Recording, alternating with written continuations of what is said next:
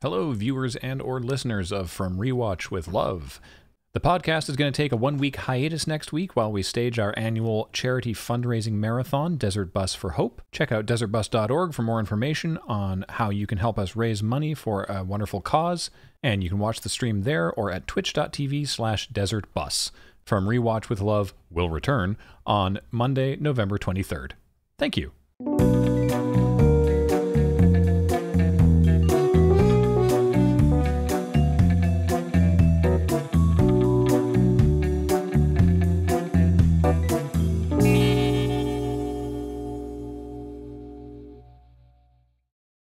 Hello and welcome to From Rewatch with Love, a James Bond cinematic rewatch podcast. My name's Graham Stark. Joining me as always is Matt Wiggins. Hello. And today we are looking at 1997's Tomorrow Never Dies, the second Pierce Brosnan Bond film, and following hot on the heels of the wildly successful GoldenEye.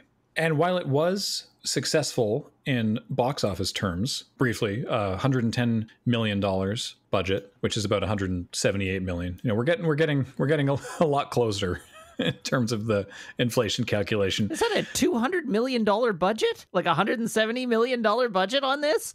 Yeah. That's a lot. Yeah, man. I mean, the expanding rate of movie budgets over the years, right? It's out of control. I guess so, yeah. Bringing in $333 million, or $539 million, adjusted for inflation, but was the only Pierce Brosnan Bond film not to open at number one the weekend of its release because it had the sheer misfortune to open the same weekend as a little something called Titanic. That's a good way to get overshadowed, isn't it? Yeah, it's actually probably the more relevant but second way in which they were just behind Titanic. And I can talk a little bit more about that later because it's just kind of funny. Now, Matt, if I were to say to you, having watched the movie just very recently, as of course you and I rewatched just before we not just before we record, but within a few days of recording. Yeah. If I were to tell you that there were production issues behind the scenes, what would your reaction to that be? No way. a very unsurprised. Yeah, there were production issues behind the scenes. And when I heard that, it was not like, for me, it was not like a, oh, well, that explains it moment. It was just sort of like, oh, that tracks. Yeah. So this movie's not bad. No. Right? It comes together fine. It's functional and like it doesn't show a lot of seams of, you know, sometimes like a movie is in production hell or there are problems putting it together and you can just tell because the movie that's on screen feels really unfinished and like parts don't flow well into other parts and that sort of thing. That's not the case here.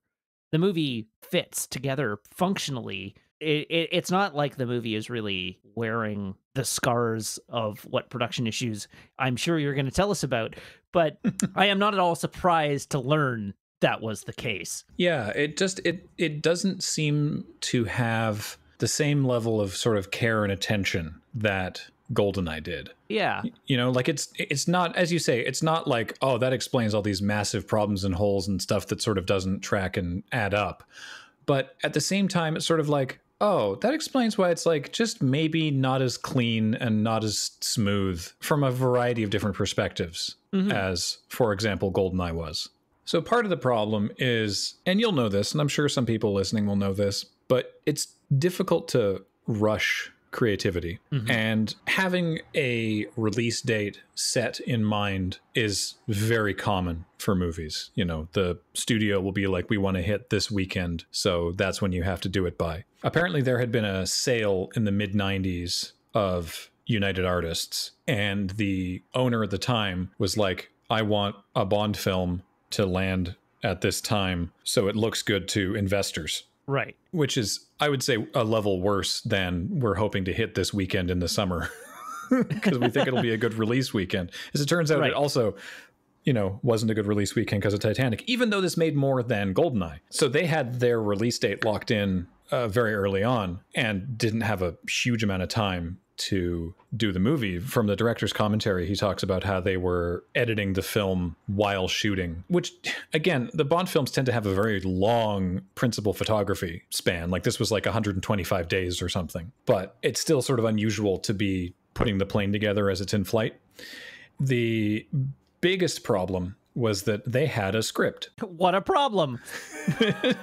Well, the problem was the script, written by Bruce Fierstein, who was one of the co-writers of GoldenEye, was centered around Hong Kong. And in the summer of 1997, i.e. in the middle of when they would be doing principal photography, was due to be the Hong Kong handover. Right. When the United Kingdom relinquished control, essentially, of Hong Kong. And so the studio was like, let's maybe not do that. And they sent the script back for a major revision. They're like, change it completely. Don't make it about Hong Kong in case that goes weird. And we don't want to, we don't want to do that. We don't want you to be in the middle of principal photography and then, oh crap, everything's gone pear-shaped. So Bruce Fierstein was like, okay, I have to completely redo the script, but they had already started ramping into pre-production. And so the director, Roger Spotswood, talks about how they sort of isolated a few scenes that they could start the various departments working on because they'd already hired people to start working on the movie.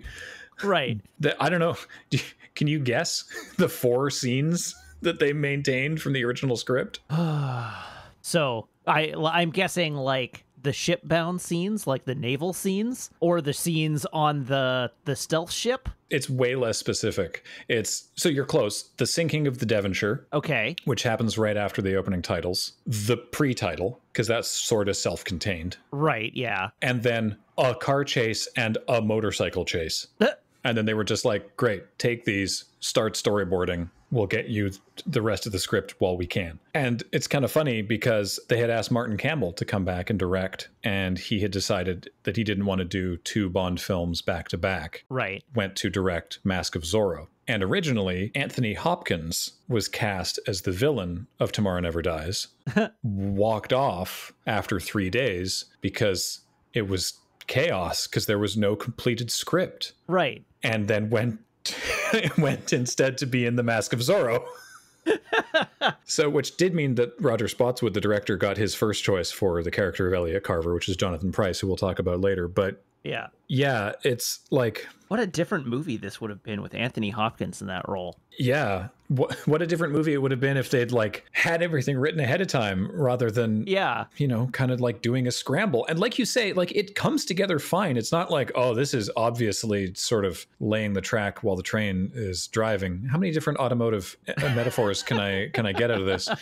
It's laying the track while the airplane's flying is really what you need to hit. Exactly. But it definitely just sort of is like, yep, it sure does hit all the notes and doesn't necessarily land in the big way that I would have liked. Yeah, I think calling it by the numbers is fair. Everything's there and everything works. But in the way that we sort of discussed with GoldenEye, where like everything feels like it's done with care, and there are cute little character moments that like in the case of Wade, right? Like you pointed out how every scene he had some comment on plants, and it was just a little character quirk that existed for him in that movie. It does not exist in this film. Yeah, I was so disappointed. And all of those little like flourishes that indicate an extent of care beyond just like we need to get something functional on the page are sort of not there. Yeah. So it's not a bad Bond film. It's certainly not the worst one we've looked at. I just don't think it's amazing. But I mean, we'll talk more about it, I guess, as we're going along. So I suppose let's start going along.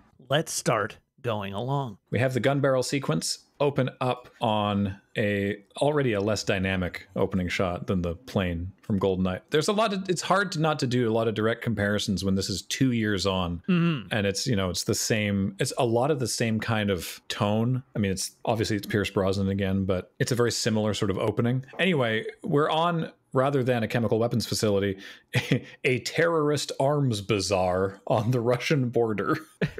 which is, I don't know if this caption was strictly necessary, but fine. There are a few captions in this movie that don't feel strictly necessary. And then there are a few points where a caption would have benefited it, and they don't do it.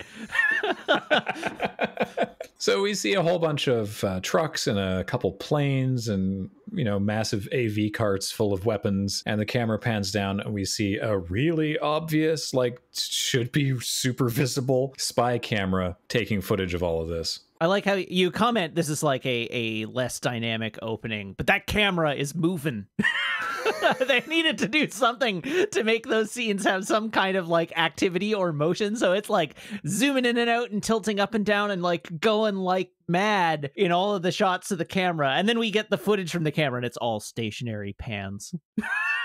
Yeah. We find out momentarily that this camera is being operated by Bond. Well, it takes a while actually for that to come out. It's assumed that this camera is being operated by Bond. And apparently there was a scene that they'd intended to film of him climbing up like an ice fall to get into this position to be sort of the marquee stunt akin to the bungee jump at the very beginning of GoldenEye, but they couldn't make it work. So they sort of start more in medias res. We go to the video room, I guess, at MI6, where everyone is watching this footage. And by everyone, I mean M and a couple of new characters. Because Michael Kitchen was unable to return as Bill Tanner, the chief of staff, we instead have Colin Salmon as Robinson, who would appear in the rest of the Pierce Brosnan movies as sort of, not the chief of staff, but M's right hand as far as these movies are concerned.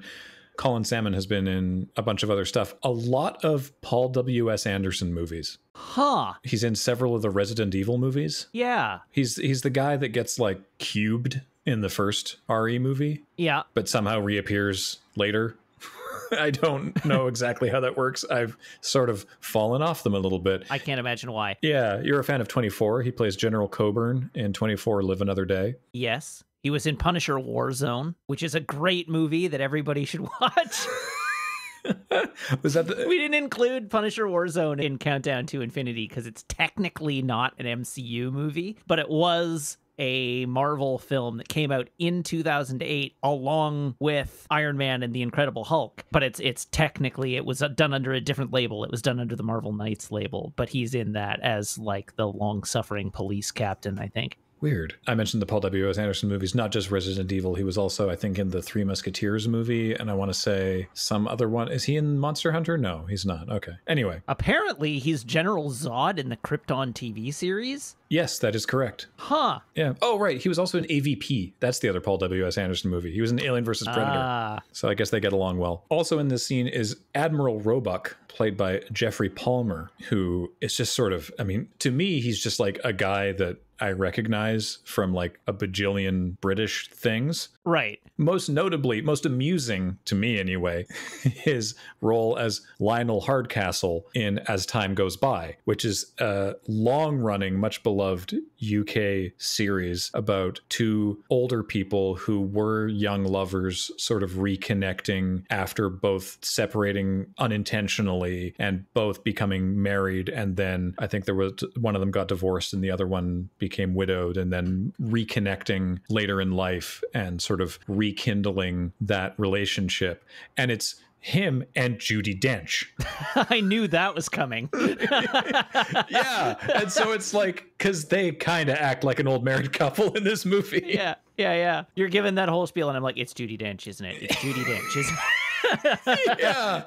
Yeah. And this was 1997, and As Time Goes By only started in 1992. So it's it's fresh, right? Right. But they kept doing As Time Goes By specials until 2005. Huh. I'm not going to go deep on it. I think it started as a more serial TV series, and then they would do occasional specials. But the point is, the most recent As Time Goes By production was 2005. Anyway, I found that very funny. Roebuck does not appear in any other Bond films, so it's a little weird. Poor guy. He must have retired from the Royal Navy in between this and the next film. So they are watching the footage from Your Man or Our Man. They don't say Bond. They just talk about the man in the field. He's got a code name. I think he's the White Knight. White Knight, yeah. Because they're all using chess code names for this operation. Yeah. And they pinpoint a couple different guys. They're like, oh, that guy's a terrorist. That guy's a terrorist. We know who that is. And they mention one of them, Henry Gupta, who will be relevant to the story further on. They basically decide, oh, you know what we should do? We should just call in an airstrike. Just wipe out all of these terrorists all at once. And M's like, I don't really know about that. And Roebuck is like, no, we're going to do that. So he gets on the phone to a naval ship, and he's there also with his Russian equivalent. And they're like, okay, let's just blow these dudes up, because this is on the Russian border. And it's like, look, you don't want this. We don't want this. Let's just shut this whole thing down. Look at all these terrorists we get for just one missile. Isn't that great? And, you know, he says, all right, we'll pull your man out of there. And Robinson is like, what's going on? What? Yes, no, I can see it. Like, Robinson's obviously talking to White Knight, whomever that is. It's James Bond. And he's like, yeah, I know. What's the problem? And Bond keeps telling him to look at the thing that he's pointing the camera at. And then eventually they realize that one of the planes that is there has Russian nuclear missiles on it. And so they realize that if they blow up those missiles, while they won't necessarily detonate, because I don't think that's how those actually work. I didn't research how nuclear missiles work, but I don't believe you don't have to. They say it in the scene. Yeah, exactly. Because they're like, will that set those off? And they're like, no, but there's enough plutonium in them that will render the area uninhabitable for a period of decades. Yeah, they talk about like it'll be Chernobyl times 100, whatever it is. He does say like some number of times worths than Chernobyl. Yeah. They call in to destroy the missile, but they can't because the missile's out of range, so it's going and there's nothing they can do about it. So then Robinson is like, you got to get out of there, you got to get out of there, and he doesn't respond. And then they see on their camera Bond running right into this terrorist arms bazaar, and Roebuck says, what's that man doing? And M says, his job. Cue action scene. Yeah. Which is honestly, all right, great, perfect, So Bond, through distraction and, blowing up some stuff to just sort of cause chaos, manages to run through the terrorist arms bazaar and eventually steals the plane, like gets into the plane. There's a guy in the co-pilot seat, and he knocks him out with his helmet, gets in the plane, and, takes off with it. I mean, like, this goes on for some time. There's a lot of sort of taxiing around the runway, shooting people, and there's tension of getting up to speed before the missile actually gets there. There's a lot of shots, both like POV and with some like a CG or model missile flying through the mountains on its way there. It makes some very impressive corners. Yeah. There's another plane, which they conveniently color coded of your ability to tell them apart, which is great. But there's another plane piloted by another terrorist that like tries to block Bond's way as he's taxiing on the runway, and they like joust their planes as Bond tries to take off. Eventually, Bond and the other plane do take off. Some number of the terrorists, having been spooked by Bond's distractions, manage to escape, including Mr. Gupta. But there is a colossal explosion.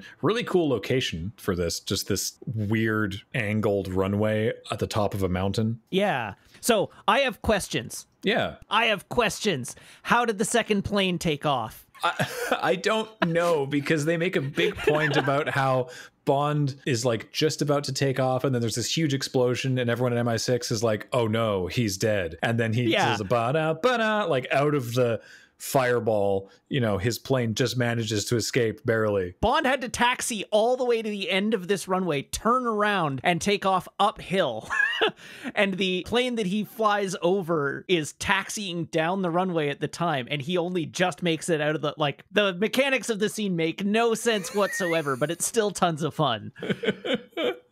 The guy in the co-pilot seat behind Bond regains consciousness and tries to strangle him. Bond does this thing where he flies, he pilots his plane while struggling to be not strangled, flies his plane under the other plane and ejects his co-pilot, who fires up and then through the bottom of the other plane, like into the same seat. It just like out of the co-pilot seat in his plane into the co-pilot seat in the other plane, presumably supremely dead as a result. Oh yeah. I commented to Meg when I watched this that like, oh, Bond has just torn his own head off. Because he's being garroted by this guy who's got like a cable around his neck when he fires the eject button. Meg is like, well, I guess the guy let go.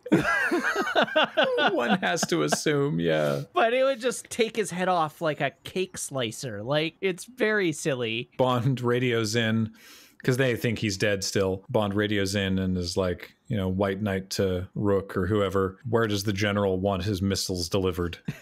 And then Roebuck, or Admiral, General or Admiral, whatever. Roebuck looks a little embarrassed, and M allows herself a small smile. And then as we move close in on the engine of the jet plane, we transition to the opening titles. And this is the first opening titles to bear the words Albert R. Broccoli's Eon Productions presents. Because, of course, this is the first movie that Broccoli was not with us for. The movie is dedicated to his memory. But going forward, it would be Albert R. Broccoli's Eon Productions presents James Bond. Right. Opening titles. So, John Barry, longtime James Bond composer, was asked to return to score the movie. I don't know why Eric Serra didn't return or was not asked to return from GoldenEye, but they asked John Barry back. One of the problems that made him not want to return is that they had already begun working on the opening title song. Okay. He didn't like that he couldn't have input on it. Right. So he was, you know, that as well as like not being able to agree on a fee and everything and whatever. So he ended up not doing it. So they asked another composer, David Arnold, to come on board, and he agreed, but he was also not happy about not having input into the main title theme. The main title theme, by the way, is Tomorrow Never Dies, performed by Sheryl Crow, co-written by her and Mitchell Froom. And I guarantee you have forgotten what it sounds like unless you're listening to it right now. I absolutely have.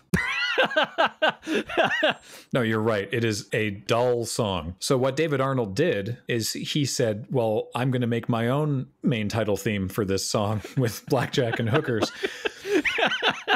And he got K.D. Lang to sing it, and it's called Surrender, even though the chorus of it is Tomorrow Never Dies, and it's in the end credits of this movie and is way, way better.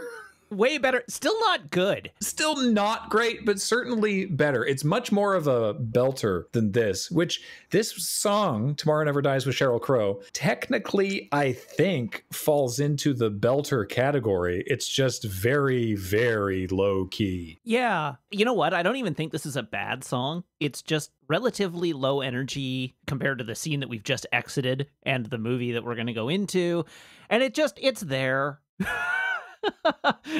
Like, it's just a song that's there. It's upstaged by the visuals, which is rare for a Bond movie to this point. It's not the last movie where the song will be upstaged by the visuals, but the the visual treatment for this one is, I think, quite interesting. The motif that they go with of having like all these weapons in X-ray but done in these pastel colors, I think is really cool. Like all of this equipment going transparent so you can see the mechanics of it.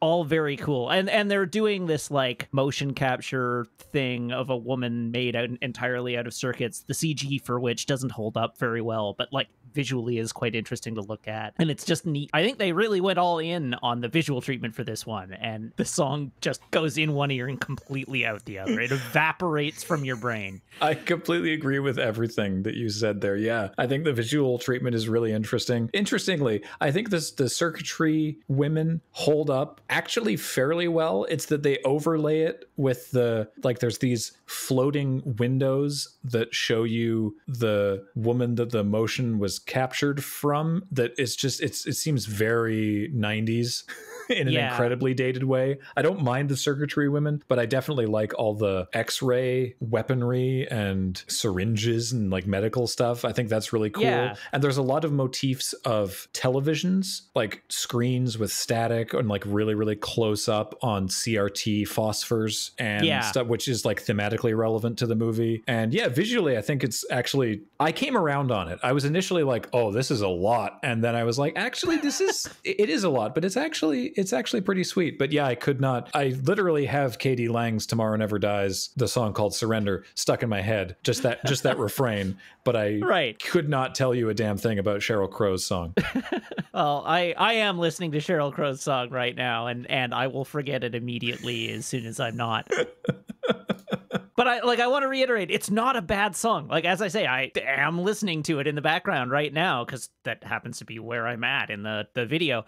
And yeah, I would say it's a belter. It has a good tune. It has a neat orchestration to it, which I like. I don't really dislike anything about the song. It's just, it is a total nothing song. Yeah. After the titles, we go to the HMS Devonshire in the South China Sea, and there's a couple of MiGs flying past it, which are Chinese. The captain of the Devonshire and one of the pilots are having a discussion that's basically like, you're in our ocean jurisdiction. He says, no, we're not. And there was a small detail in the pre-title sequence, which is that one of the devices for sale at the Terrorist Arms Bazaar was a submarine control communication device. It was like a GPS. It was a GPS decoder. Yes. In a little red box. And that's what Henry Gupta made off with in the opening title sequence.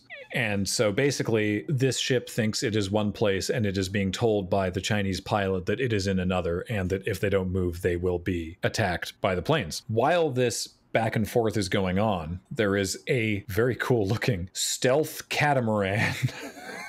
It's a stealth ship. This ship really exists, I think. Yeah, it was inspired by certainly a real design. Yeah. I believe this was inspired by an actual model kit and then sort of that could be accentuated a little bit. But yes. Oh, yeah, it is almost certainly based on the Sea Shadow, the U.S. Navy Sea Shadow, but it is not actually that ship. I looked it up. Oh, yeah. The Sea Shadow, which is also a catamaran that looks like they took a stealth bomber and sort of bent the wings down, put it in the water. Before that ship actually appears, we do cut to, still in the middle of the scene, the headquarters of the Carver Media Group in Hamburg. We see Henry Gupta using the device that he made away with, doing computer stuff, and then we cut to some obviously computer-generated satellites in the sky. There's a massive Carver Media Group satellite beside a satellite with an American flag on it. And then we cut down to see this stealth ship, inside which they have a seagoing drilling mechanism, which is it's a hell of a device. Inside the ship are a bunch of Rogers Video employees. Sorry, that's maybe a regional joke, but they're all deep cut. Yeah, they're all just wearing black polo shirts tucked into black slacks. One of whom is very tall and wearing a slightly different shirt, and his name is Stamper, and he's sort of the heavy for the movie, and I guess more on him a little later. And he says that it's working well and he's going to radio in, and so he gets on a video call with someone whose face we don't quite see yet and says that phase 1 is moving along and we'll move to phase 2 very soon. Phase 1 is obviously disrupting the course of this ship, which they have done. It is implied that the ship is indeed where the Chinese pilots are saying they are, and they think they are somewhere else. Phase 2 is putting this bizarre drill mechanism into the water and like swimming it over to the ship and boring it into the side of the ship. And specifically, because their ship is a stealth ship, once that thing gets in the water, the British craft sees the thing coming towards them and assumes that one of the jets must have dropped a torpedo, because otherwise there's no way for something to have just appeared in the water. Mm-hmm. So it comes towards the Devonshire and collides with it, causing a massive cascade failure, because it's not just colliding with it and exploding, it's cutting a giant hole in the side and allowing gallons, a volume of water acres of water into the boat. And then they start piloting this thing. Like once the area floods, then they pilot this drill. They're like, all right, now take it up. Yeah, let's take it upstairs. Yeah. And so the end result is that the Devonshire starts to go down and radios that they've been attacked by Chinese fighters and are being sunk in international waters. Right. Which the stealth ship knows and is like, good, this is what they said. Perfect. That was their last transmission. That's great. Then they also fire rockets out of the stealth ship and destroy one of the jet fighters, so that the Chinese think that the British have done it, because the Chinese also don't see the stealth ship. We cut back to this man who we will discover is Carver of the Carver Media Group, writing tomorrow's headlines.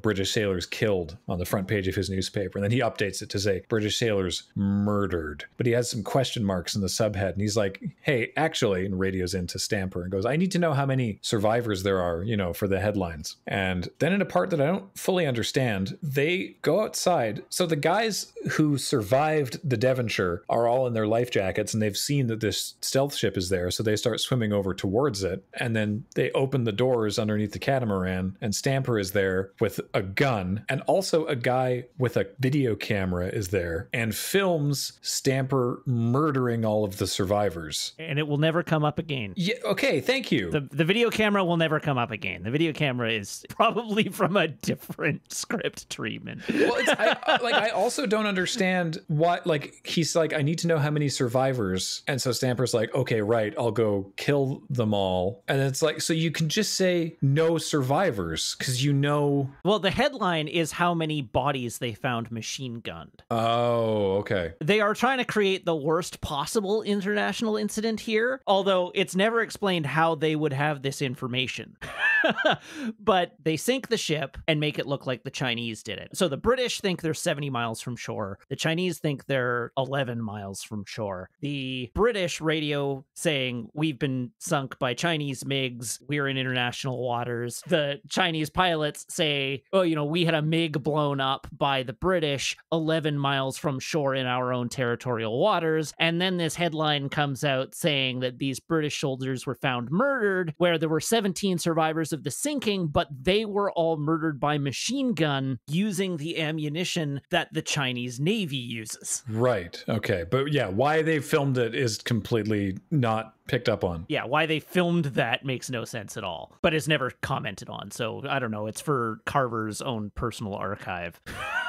So now we see Elliot Carver for real as he has a giant video conference call in this massive network room that's currently empty. No one's there except him and Gupta. And there's this huge video wall. He's having his essentially morning stand up with all of his bureau heads from around the world. He's basically going, all right, so how are we going to manipulate the news to what we want it to be today? So here's Elliot Carver. Here's the villain of the movie. He is a media magnate who controls the news and has gotten to the point of now creating the news. And in 1997, it was a very provocative idea that was maybe a little close to home. When they recorded the commentary tracks, they were like, it's even more relevant today than it was then. And I would say that when you and I are recording this podcast now, it's even more relevant today. Uh-huh. And I think the only thing that dates it is Carver's obsession with print media, because he's like newspapers, magazines, books, and also television, because this is before the real explosion of the internet, right? This is 1997. Yeah. And I think that's sort of the only thing that really dates it. The only other thing I would say that dates it is how, like, obviously malevolent Carver is.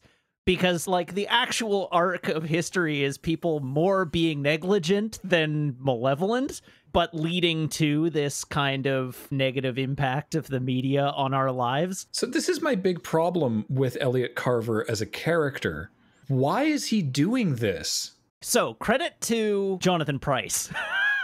Oh, yeah. I want to talk about Jonathan Pryce for a moment. He comes out of the gate of this movie looking for any piece of scenery he can chew on, and he gums it real good. He is going 120% from minute one, and I love it. He gives a speech early in the movie talking about his life's ambition, and it is the perfect villain speech to give in public. He's like, we are about to unveil our greatest triumph of the Carver Media Group. And why? For power. The power to bring information to unserved communities. And my goal is world domination of the airwaves. He's saying the quiet part out loud, but he's saying the loud part even louder so that it muddies his message. That speech is so good because it's like, what is he doing? Well, he wants to take over the world. He's just doing it with a media empire that he has at his disposal to do so, and doing it in ways that he can sell as being for the benefit of humankind, but they're clearly not. Like, all of his motives are clearly self-serving. I love Jonathan Pryce. I think he's great. Most audiences will probably know him as Governor Swan in the Pirates of the Caribbean series. Ah, yes, yeah. Or High Sparrow in Game of Thrones. And I think he has been announced as being cast as the final regeneration of Prince Philip in The Crown. Prince Philip, noted Time Lord. Well, because they recast the whole cast every like season or two. Okay. And do you watch The Crown? I don't. Okay. That's news to me. That's funny. Yeah, because it's following the whole life of Queen Elizabeth. Gotcha. So like every time they shift eras, they recast everybody to be appropriate age. Yeah. And yeah, like you're absolutely right. He is just like devouring the scenery. But I find the character, I don't know, I think the character's an idiot. Like the thing is, at the end of the movie, he talks to Bond about like how part of doing this whole thing, starting this war, is that he is going to get all the broadcast rights in China for the next 100 years. Yeah. As if it's a mind-bending thing that he's going to achieve. And it's like, okay, for one thing, dude, you're going to be here for like maybe 40 of those.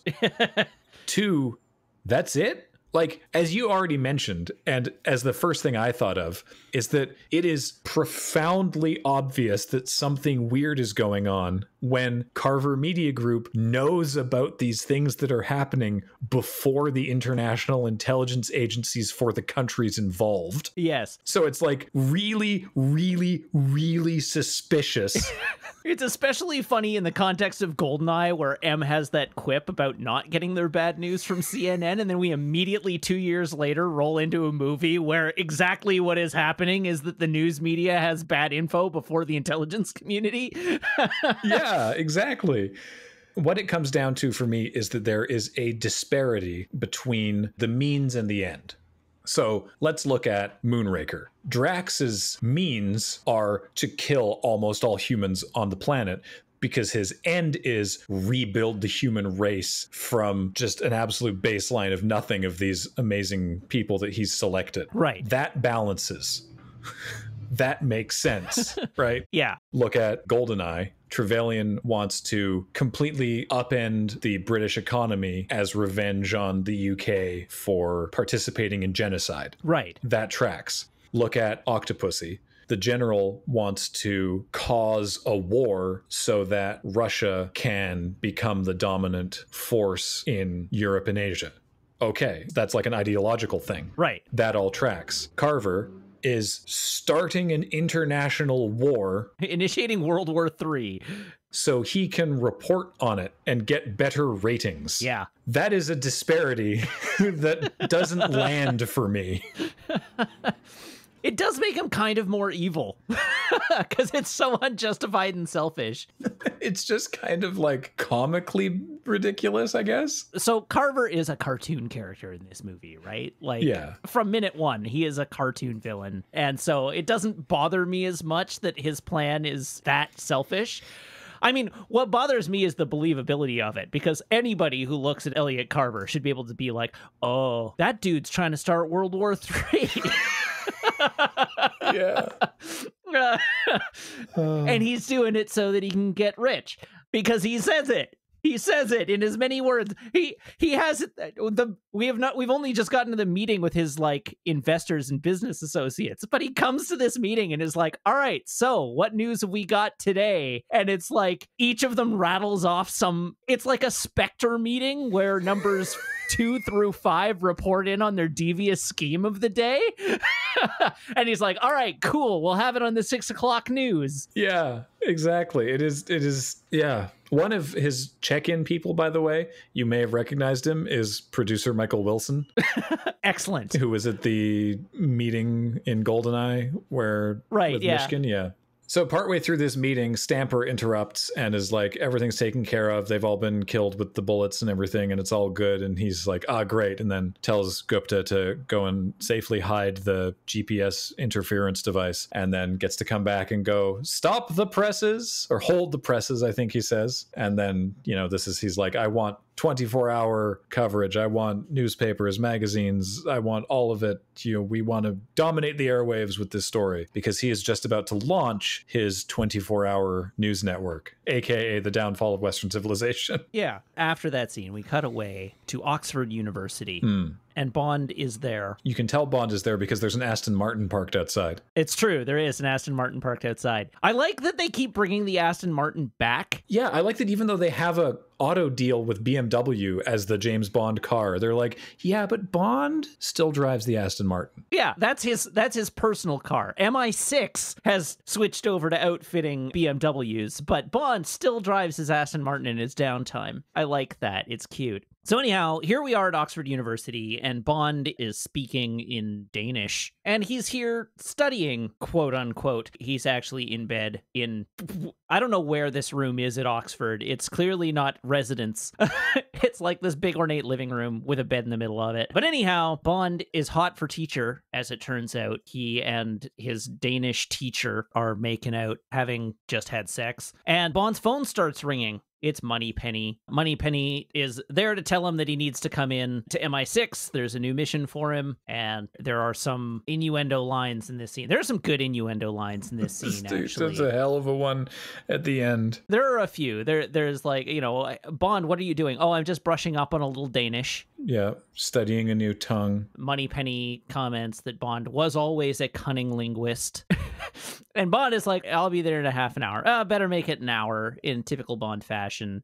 Moneypenny hangs up and turns around, and M is right there. Having overheard her quip that he was always a cunning linguist, she sort of winces at M and says, don't ask, and M just says, don't tell. And the scene cuts away. Yeah, you can tell M has absolutely no interest in hearing the context for what Moneypenny has just said. Less than zero interest. So then we get a scene with Admiral Roebuck. I checked, he's an admiral. Admiral Roebuck and M and the unnamed Minister of Defense. This is the only time we will see this Minister of Defense, played by Julian Fellows, who is an actor and has acted in many things, but is best known probably as the writer and creator of Downton Abbey. Oh, okay. Yeah. Neat. Yeah, does a lot of writing. That's probably his most famous thing sort of worldwide. Working on a screenplay for The Wind in the Willows. I will be very interested to see that. Neat. This is a sort of a standard kind of tension scene between the Minister of Defense looking for advice from the military and special intelligence, who are not agreeing on what should be done here. The Navy is like, this was an unprovoked attack on British forces in international waters. We need to sail the entire Royal Navy up their wazoo.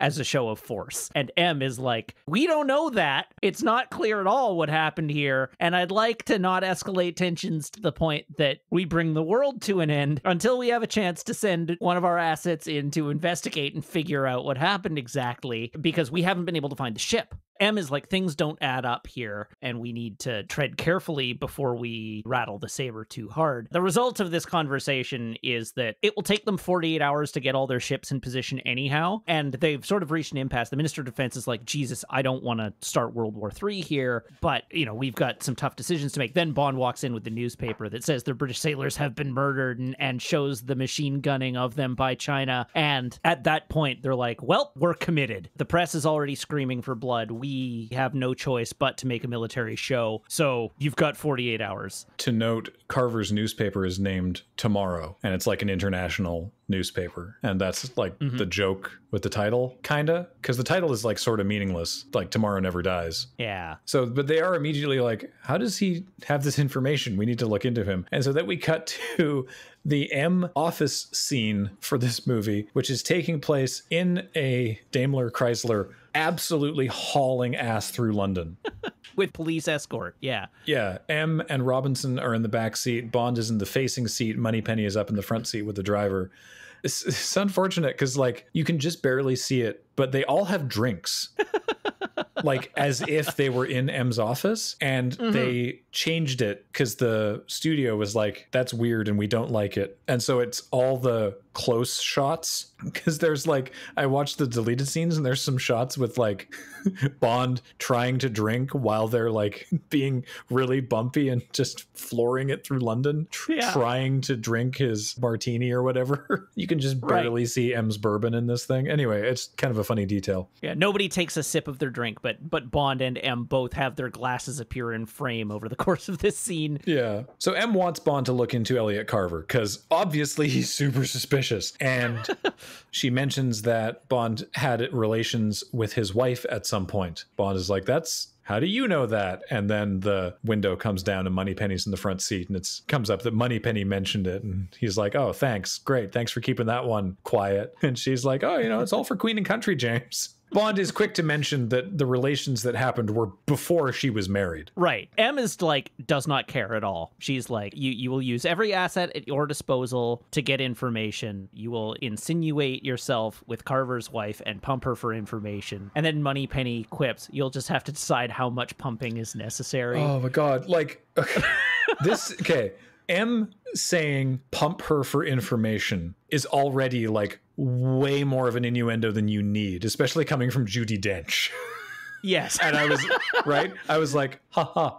And then, yeah, Moneypenny being like, you'll just have to determine how much pumping is required or whatever. It's just like, yeah, God. Then Bond takes it to a third level? Oh, right. Yeah, no. He responds with, if only that were true of you and I, my darling. It's like, I kind of imagine Robinson just being like, can I just like open the door and like tuck and roll out of this conversation? I'll see you back at headquarters. Yeah, later. Like, I don't, like, holy moly. Do I need to file an HR complaint? Good grief. So at Hamburg Airport, Bond picks up a copy of the brand new Tomorrow, which says that China warns the British fleet, and then goes up to the Avis car rental depot, where there is a woman with the Avis uniform of the very bright red blazer and red tie. He says, I'm checking in, I have a car reserved. And she says, yes, 1 second, I'll just go get it. And then Bond finds beside him a different Avis agent. It's Q. In his bright red Avis blazer. And he has the insurance papers for the car. He's like, I need you to sign here for the extended insurance. And then Bond, of course, ribs him. Will you need collision insurance? Oh, definitely. Fire? Probably. Personal injury? I hope not, but things happen. It's a fun little comedy scene, basically. I quite like this one. Yeah. And then we see the actual reveal of the car, where a shipping crate opens up and there is a BMW inside. It's a very basic BMW. I'm not fond of this car. No, it was expensive, certainly, but it's not like a flashy vehicle. The trick is, and we'll find out later, that they wanted a 4-door. They wanted something with a back seat. Right. You'll notice in the wide shot in the beginning of this that there's another crate open in the background. Yeah. Because there was originally a gag at the beginning of this scene where Q is like, here's your car, and opens it, the thing collapses, and you can see there's a jaguar, the animal, in a cage. And Bond is like, Jaguar? Haha, car joke. And then Q is like, whoops, wrong crate. And then they opened this one. But they were like, we don't need this. So they just left the crate of the cat prancing around in its crate in the background. No other shot to use, yeah. Yeah. So anyway, the car has all the usual bells and whistles with one notable addition, which ties in with the Sony Ericsson phone that Bond is being given. That also has a fingerprint scanner and a taser. And if you open it up, it has a trackpad in the middle of it for remote controlling the car. Right. Q tries to demonstrate and can't do it terrifically, and then Bond is like, well, here, let me have a shot, and just like does donuts around this airplane hangar before bringing it to a stop like millimeters from their knees. Yeah, in a really obvious forced perspective shot, but I kind of love it anyhow. Yeah. Oh, it also has a German robotic assistant that is used only to annoy us throughout the film. Yeah, because the next scene is Bond arriving at Carver Media Group's like big launch, and he gets out and gives it to the valet, and she says something, and Bond is like, don't let her boss you around. Yeah. And then it only ever comes up in one other scene later in the film, and it's meant to be funny, but it's mostly annoying. Mm-hmm.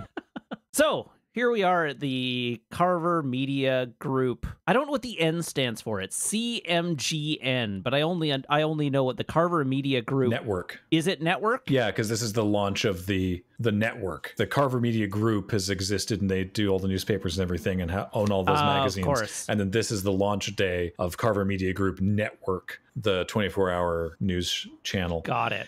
We hear Carver telling a story about how, because this is 1997, so this is mad cow disease is very fresh in the collective memory of folks in the UK. I mean, you know, around the world, it was sort of like a whole thing. And he's talking about how now, of course, I absolutely didn't run the mad cow disease story because the head of the British Beef Board owed me £10,000 from a bet. And I also definitely didn't keep it in the headlines for over a year because the French government paid me to. Definitely not. It's just like, this guy is not remotely concerned with keeping a low profile on how corrupt he is. So yeah, it's this huge party. There's laser lights and everything. I found the director's commentary fascinating because, of course, for all these scenes involving video screens, this is 1997. The video screens can only get so bright. The video screens are at maximum brightness, and so they have to reduce the rest of the light to dimmer than they would normally use on a movie set to make it all even, meaning that the cameras in scenes with video screens are shooting at like f2 2.8, meaning that they have very shallow depth of field in all the scenes with video screens in them, which I thought was kind of interesting from a photography perspective. Right. Because this is me. Anyway, Carver's assistant introduces him to the new, she just says, this is one of the new bankers or a new banker. I guess the implication is that this is someone working in Carver Media Group. It's completely unclear. I don't actually understand the cover story here. She's like, here is the new banker, Mr. Bond. And it's like, why are you introducing this man to Elliot Carver? What cover story allows this? Here's Steve from accounting. For his point, Carver is also not interested in talking to this guy. So he immediately directs his attention to a new character. Yeah. Who appears. Wei Lin, played by Michelle Yeoh. Oh, Michelle Yeoh is so great. She shows up as a reporter for the New China News Agency. Carver immediately calls her on the fact that she was not on the guest list for this party. She confesses that she snuck in for the reason that she just wanted to meet him. And Carver, at this point, has forgotten Bond exists. And compliments her on the fact that, I really like a woman who takes initiative, and is now investing his time in talking to Michelle Yeoh, which gives Bond leave to just sort of walk off and start chatting up Carver's wife. We'll talk a little more about Michelle Yeoh later, but you mentioned Carver's wife, played by Terry Hatcher. Terry Hatcher. Which is interesting because Michelle Yeoh, at the time in North America, was not particularly well known at all. But at the time in North America, Terry Hatcher was practically a household name because of the TV series with Dean Cain, Lois and Clark, The New Adventures of Superman. Did you ever watch Lois and Clark? Sure did. Who didn't? My parents watched a lot of Lois and Clark. Yeah, I don't remember any of it, but I remember it existed. I remember it being pretty melodramatic. I mean, okay, so I'm not gonna impugn a Superman TV series for being melodramatic on the grounds that I unironically adore CW's The Flash, which is a superhero soap opera, the likes of which no other superhero media could possibly hope to top.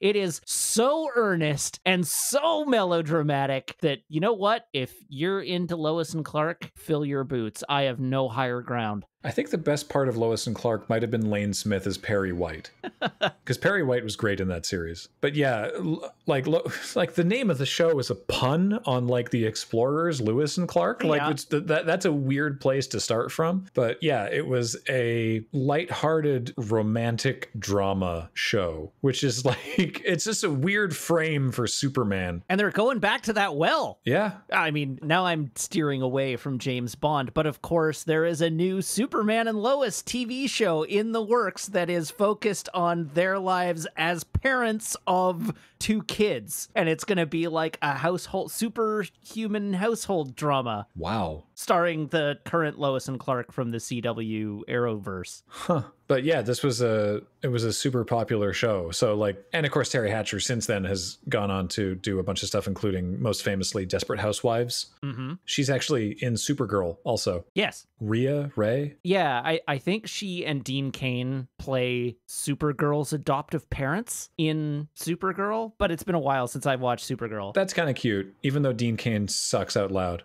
Oh yeah.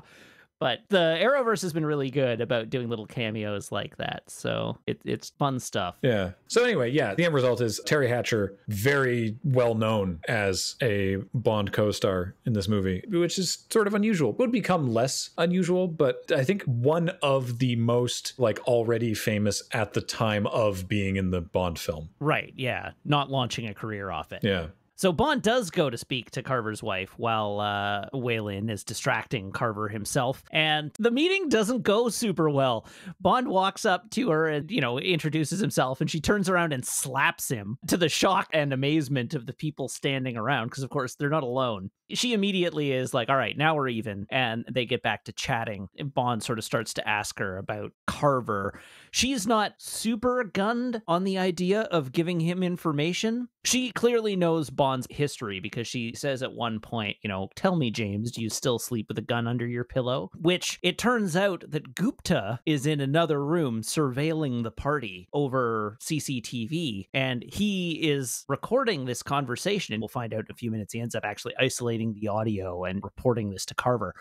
But Bond is trying to get some information from her, and she's like, I've already made my choices in life. Her specific line is, I've made my bed and you don't sleep in it anymore. But the message she delivers to Bond is like, if you make me choose between you and my husband, I'm going to choose my husband. So you're barking up the wrong tree. I'm not going to betray him. And so Bond walks off. He's like, all right, well, this is going to be a dead end. We're not going to get anywhere here.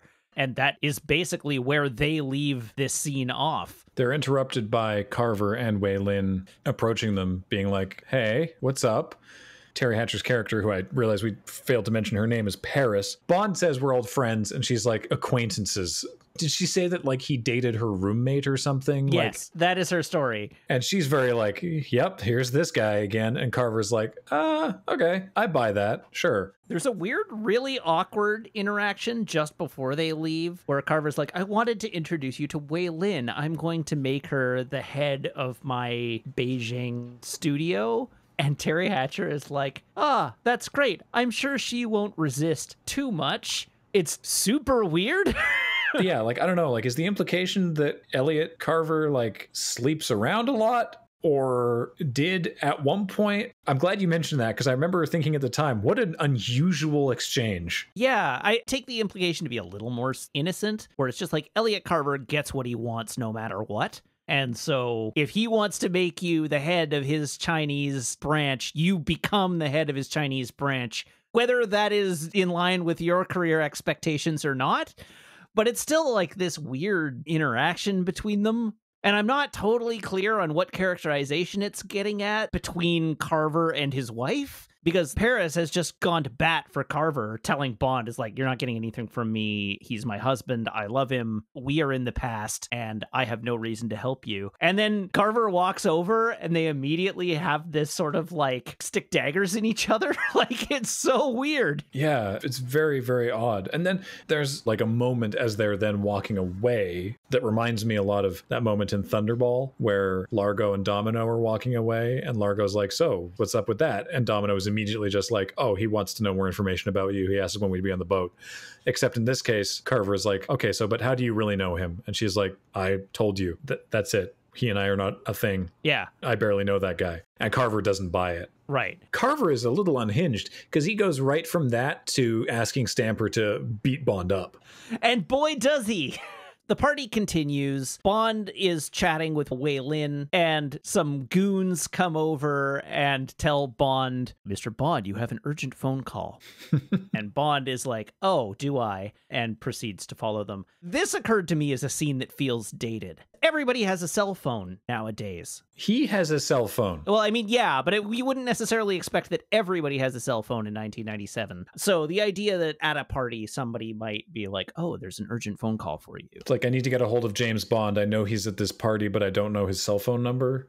Yeah, and so you call the party. But nowadays, it's like, what do goons say to people they want to take into a back room and give what for? That's a good question. Sorry, you have an urgent phone call. No, I don't. I can see it right here. So anyhow, Bond follows them into the back room where they proceed to work him over from top to bottom. Specifically, they take him into a recording studio meaning that none of the sound can get out, including into the next room where there's someone sort of like watching, but he's not really paying attention to Bond, because the scene cuts back and forth between the shots of Bond getting worked over in this soundproof room and Elliot Carver delivering that speech you were talking about earlier, where he's like, I want the power to broadcast all my news, and then I will dominate the world in news reporting. So anyhow, Bond survives the beating. He eventually decides, if it were me, I would simply not get attacked, and then just like flips a switch and starts attacking all three of these goons. Yeah, he grabs like a microphone stand and starts beating one of the guys with the microphone stand. And then he has this perfectly good microphone stand in his hand as one of the other guys that he's beaten up is like leaning on the desk, like holding his head. And instead of hitting him with the microphone stand again, he puts the microphone stand down, finds this glass ashtray, tests it for weight in his hand, walks over and shatters the thing over the back of the guy's head. I did think that was an odd choice. In the course of this fight, they all got thrown through the window into the recording studio where the guy is watching and like producing Carver's speech. And so Bond starts flipping switches and he kills the power to the speech. And of course, Carver was broadcasting his speech to like television, and their broadcast gets cut, which causes Carver to go off the wall. He is not at all impressed.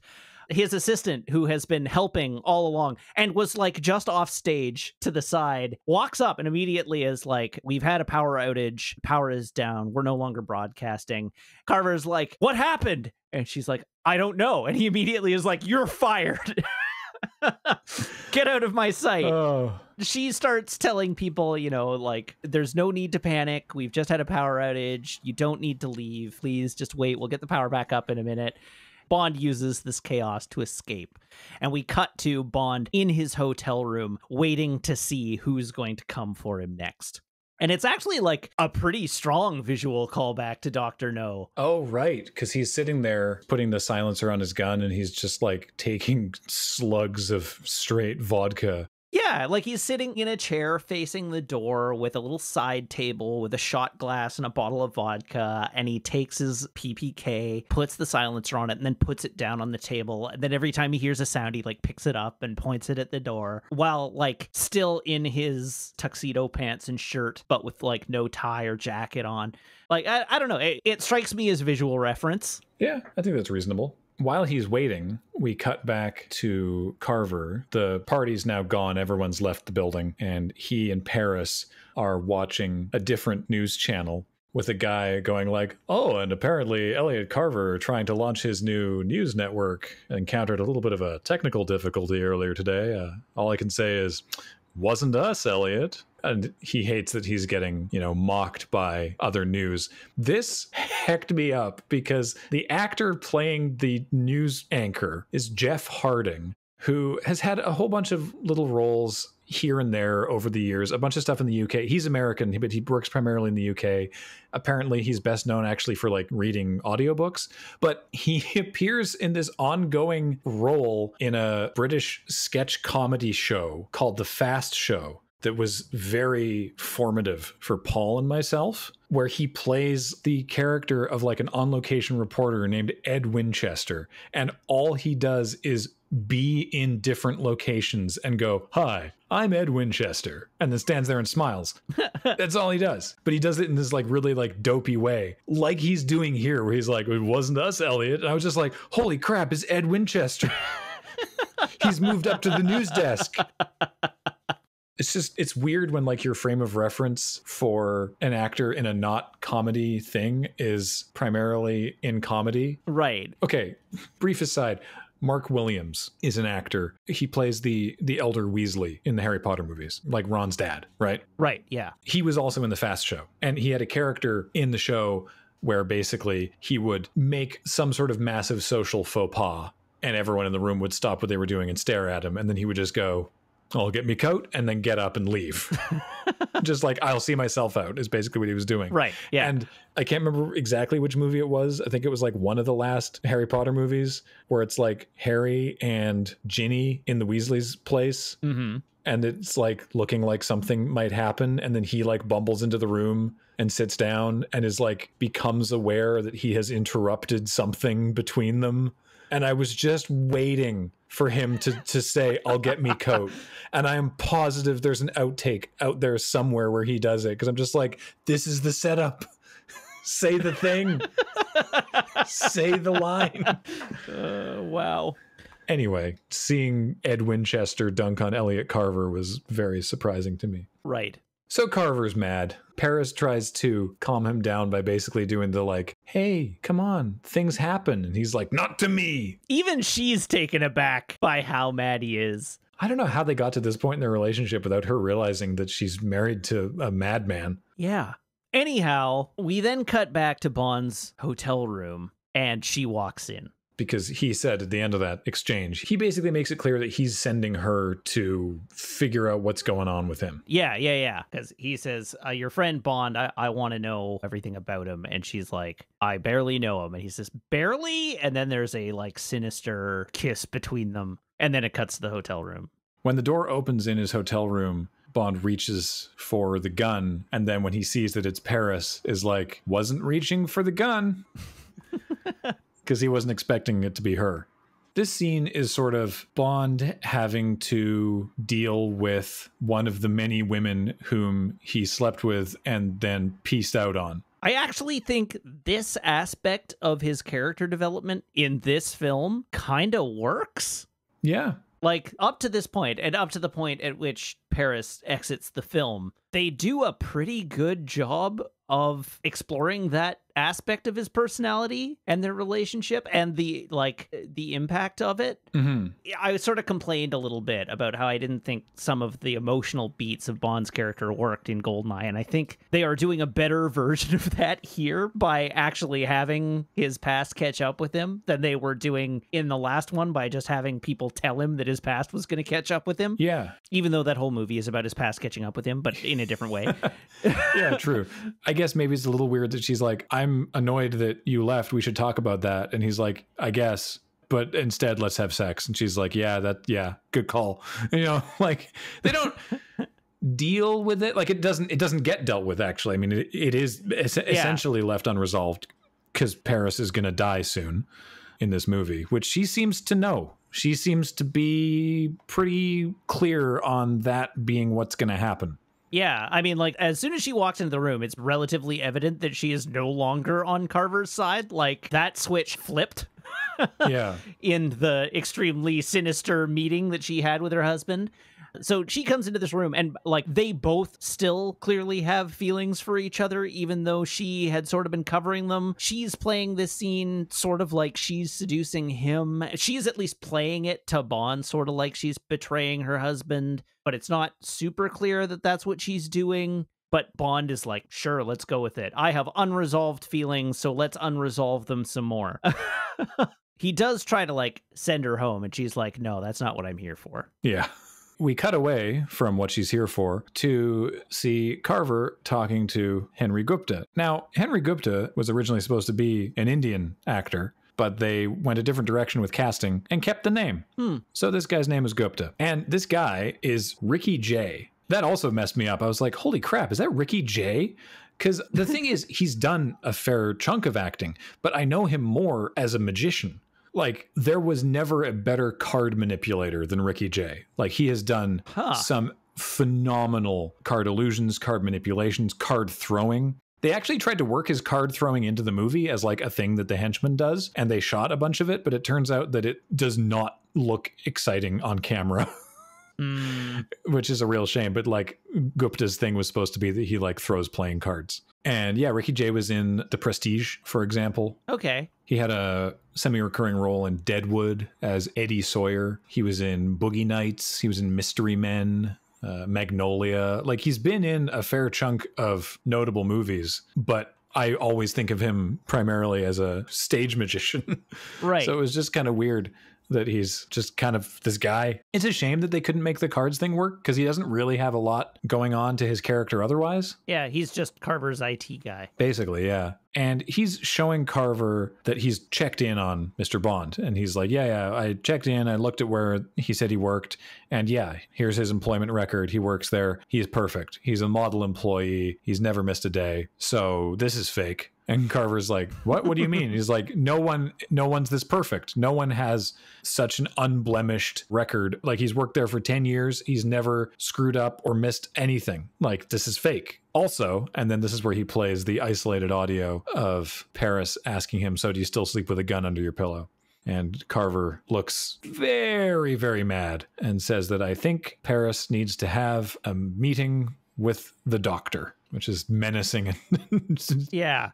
Strictly speaking, that exchange is not evidence that her cover story was untrue. Yeah. Perhaps she and her roommate talked about Bond's predilection for having a gun under his pillow. Look, he's a weird guy. That's why I didn't hang out with him since. Rewind. Notice I slapped him. Like, I don't like this guy. Yeah. He keeps a gun under his pillow. What a weirdo. Yeah. So it's the morning, and Paris is getting dressed, and she tells Bond that there's a hatch on the roof of the printing building that Bond could use to sneak in. And Bond's like, you don't need to tell me this. And she says, no, well, I do. I am. I know what I'm doing. And Bond offers to, like, I can get you out of the country in 4 hours. Like, let me protect you. And she's like, there's nobody on Earth that can protect me. You just have to get him. And then by way of time passing, we get a shot of Carver sitting in his massive empty... The fact that his rooms are always empty, that there's nobody running this network is so odd. But yeah, he's sitting in this massive room with no news playing on any of the monitors, just sort of sitting in a spotlight contemplating something. And then we cut to the printing press, the massive newspaper factory floor for tomorrow. I quite like this detail that because it's printed internationally, that there's signage for like domain and Morgan and, you know, the word tomorrow in a bunch of different languages. Right. Some of this is the IBM offices near London Airport. Okay. So that kind of tracks. Bond's cell phone also has a lockpick in the antenna, which Q didn't mention at the time, or he did, and it was very brief. I'm not entirely sure. I didn't think he mentioned it either. But Bond uses this hatch to come down from the roof into a room with it's like a satellite in it. And anyway, Gupta's there with some cronies, and he's like, all right, we're going to take this satellite and ship it out to whatever. And then they leave the room, and Bond uses the taser on his phone to sneak into Gupta's office. So, they have this satellite just like leaned up against the stairs on the side of the room. And Gupta's like, all right, we're going to take this to the launch facility. Be real careful with it. It's worth $30 million. You break it, you buy it. What odds do you give that this satellite is going to survive this scene? Absolutely none. And you would be right. So Bond starts rooting around Gupta's room. And I like this very simple visual storytelling of how long he's been in there, because there's just a couple montage shots of him like searching through stuff. And then it cuts to a close-up shot of him, what is obviously swiveling in an office chair, which is like, to me, that is a terrific visual shorthand for time has passed. He's gotten bored and can't figure out what to do. So he's sat down and is idly swiveling an office chair.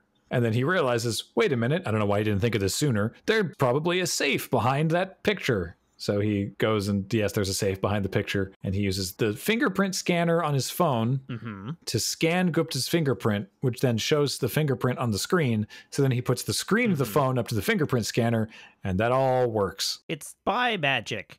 In the safe is a pile of money, a bag of cocaine, a stack of porno mags, and the GPS interference device, which Bond takes and then leaves. And before he is all the way out, he hears someone unlocking the door. So he runs over to the door, holds his gun up, and who should come through the door but Wei Lin, who unfortunately has also just set off an alarm. So now we get action chase. And this is a pretty good action chase. It is. It's fun because nobody knows Wei Lin is there. They think Bond is responsible for all this. So Bond is like drawing all the attention of all the guards and like all the gunfire as Wei Lin is like using her spy gadgets to escape undetected and like waving at Bond along the way. But Bond makes his escape. He gets shot at a lot. He runs around the building. It's an action chase. It's a pretty fun one. There's a bit where Wei Lin walks down the wall. Yeah. Wei Lin walks down a wall as Bond is being chased around the room by goons. He ultimately goes down into the printing press and gets in a fight with a goon on a catwalk over the printing press. It's another one of those, like, good James Bond deaths where Bond, like, wings the guy over the rails of the catwalk and into the printing press. Like, he falls through the paper that's running across the printing press, and then we get this shot of the paper still being printed, but now with this red smear across it. And then it cuts back to Bond where he quips, oh, they'll print anything these days. So he ultimately makes his way out. He gets out to the street, runs across the street, gets in his car, and drives away. Interesting note about the car ride here, because he gets a phone call from Carver. How Carver knows his number is beyond me. But he gets a phone call from Carver who says something to indicate that Paris is dead and that Bond is about to be framed for it or something. He says that Paris is in his hotel room, which is obviously weird because he saw her leave in the morning. And if Carver knows that Paris is in Bond's hotel room, she's probably there dead. But in the scene, Bond's holding the phone up to his face the whole time, because during one of the fight scenes, Brosnan was injured by a stuntman's helmet and ended up with a cut above his upper lip on his right side that required like 8 stitches. Oh, wow. And so they had to rearrange how they were shooting certain things to obscure that because they couldn't put makeup on it or else it would take even longer to heal. Right. And so in this scene, he's got his phone up there to cover that. But at the very, very end of this sequence, just as he's putting the phone down, you can see just like a frame of the slice on his upper lip. Oh, wow. Yeah. So he barrels back to the hotel. Yes. Across the road, Stamper is standing on a roof and he sort of radios in to someone. It's just sort of like, he's here. And Bond parks the car, puts the GPS thing in the glove box, takes his gun out of the glove box, and locks the car. And sort of notices as he's heading inside that a couple Mercedes cars and a tow truck are heading into the underground parkade. So he walks back to his room and the door is open. We get a shot through the ajar door down the hallway as Bond is walking up the hallway. He notices this. He draws his gun, comes into the room, and the room is empty as far as he can see, except that there is a newscast playing on the television talking about the death of Paris Carver. As he walks in, he spots Paris lying dead on the bed. He walks over to the bed, understandably upset about the fact that she's dead. He checks her pulse to see if she's dead or not. She is. And the news report in the background says that she had been found dead with an as yet unidentified man who appeared to have killed himself in an act of suicide. Bond realizes that something's up, and lo and behold, there's another man in the room with a gun trained on Bond's back. This is the Doctor, and I kind of love him. Like, his characterization is very good, and he's just played really well. So he's like, all right, please sit down on the bed. I'm going to make this look like you killed yourself. And Bond, like, he goes and sits down in a chair, and Bond starts analyzing the situation, and he's like, you won't be able to make it look like a suicide if you shoot me from there. And he's like, please, I have a PhD in forensic medicine. I could shoot you from Stuttgart and still make it look the way I want it to look. Bond is like, oh, geez. As this is going, the men who are outside trying to break into Bond's car encounter some problems. They walk up to the car, they try to open it, it electrocutes them. So then they're like, all right, go get the sledgehammers. And they grab the sledgehammers and they start beating on the windows of the car with sledgehammers. And the sledgehammers just stop dead and the windows don't get damaged at all. They take a gun and shoot at the door and the bullets all just ricochet off the door, leaving a few little dents, but not really damaging the car at all. And so they call in to Stamper, who then like calls into the Doctor saying that we need you to get information. The men can't get into the car to get the GPS device. So the Doctor then is like, this is very embarrassing. It's extremely unprofessional. I'm quite sorry, but I need you to tell our men how to get into your car. And Bond is like, are you going to torture me? Is this also part of your profession? He's like, no, this is more like a hobby, but I can be quite persuasive.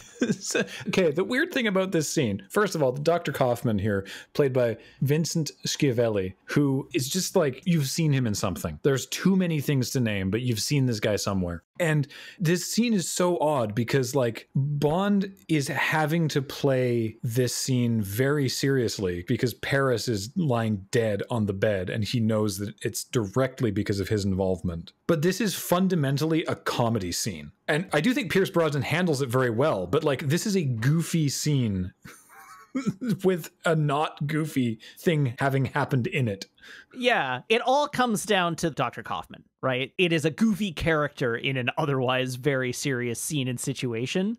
Because, like, the actual events of the scene aren't really goofy either, because he has killed Paris and he's here to kill Bond and decides that he needs to get information from Bond because they can't do anything without him. And so he threatens him and is like, I'm going to torture you until you give us the information and then I'm going to kill you. But you can make this all easier on everybody if you just give me the information. But Dr. Kaufman's just such a goofy character. The way he's being played is so quirky. I quite like this scene, but it has the potential to be really tonally imbalanced, and I don't think it is. I think it plays as a little bit of comic relief, but in a way that just keeps the scene from feeling too dire. Mm-hmm. I mean, it's impressive, honestly, to all involved that it doesn't feel so tonally weird, because you're right, it really should. Yeah, this is a scene that is walking a fine line between, like, a total tonal train wreck and what it is, and what it is really good. Mm-hmm. The way Bond gets out of this is that Dr. Kaufman asks, like, could you tell us how to get into the car? And Bond says, well, it's controlled by my cell phone. Here it is. He hands him his cell phone and is like, what you need to do is you need to press recall 3 and the doors will unlock. And he goes to do it, and Kaufman is like, no, I think I'll do it. Give me the phone. So he hands him the phone. He presses the buttons. Those buttons trigger the taser device in the phone, tasering Dr. Kaufman as Bond leaps off the bed, grabs his gun arm, and turns it around to shoot Kaufman. And Kaufman says, please, Mr. Bond, I'm just a professional doing a job. And Bond, like, completely cold, just says, so am I, and pulls the trigger. Mm-hmm. Validating the news report. Because now there is, in fact, a man dead in an apparent suicide in the room.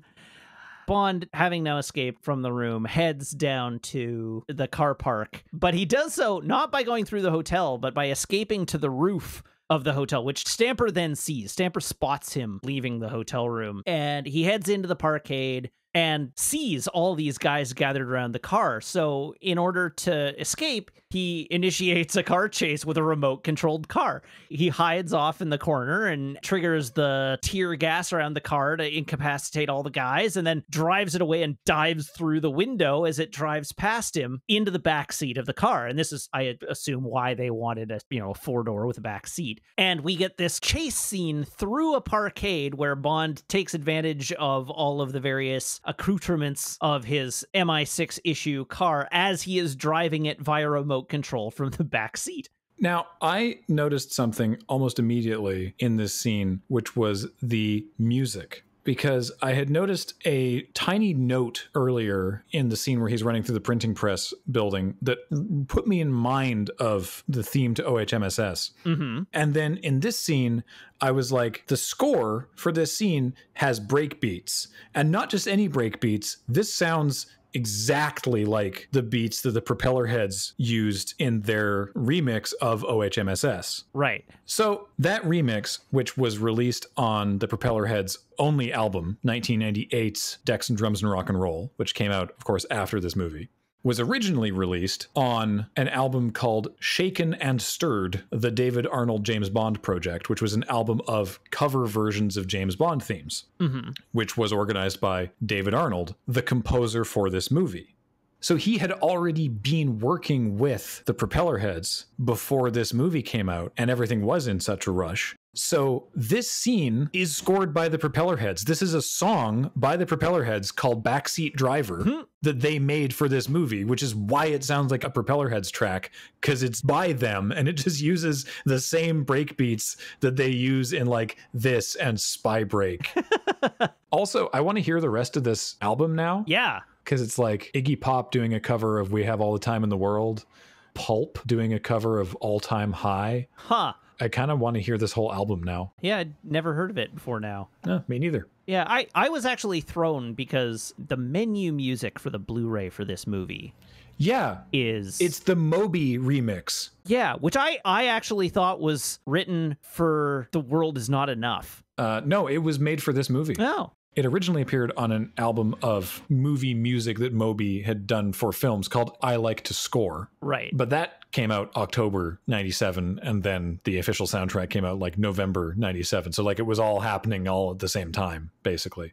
Right. And it charted pretty high as well in the UK. But yeah, it was actually for this movie, even though I don't think it appears in the movie. I didn't notice it. I was listening out for it, and I didn't notice it in the movie, and I didn't see it in the end credits.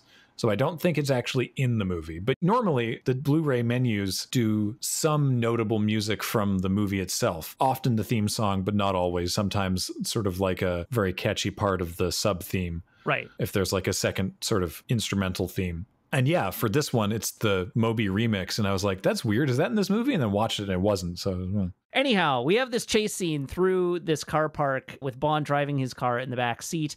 We're not going to do a play-by-play of this, but some fun highlights include the hood ornament of the car having a little saw blade in it, so that when the bad guys raise a cable across one of the ramps, he cuts through the cable with this little saw blade. It's a very purpose-specific saw blade. So silly. I wonder how they knew this was going to happen.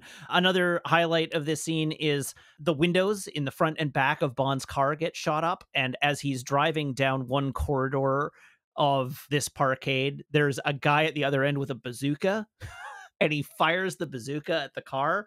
But instead of firing the bazooka at like the hood of the car, he fires it at the front windshield of the car, and it proceeds to fly right through the hole in Bond's front and rear windshield, out the back of Bond's car, and blows up the car that's in pursuit.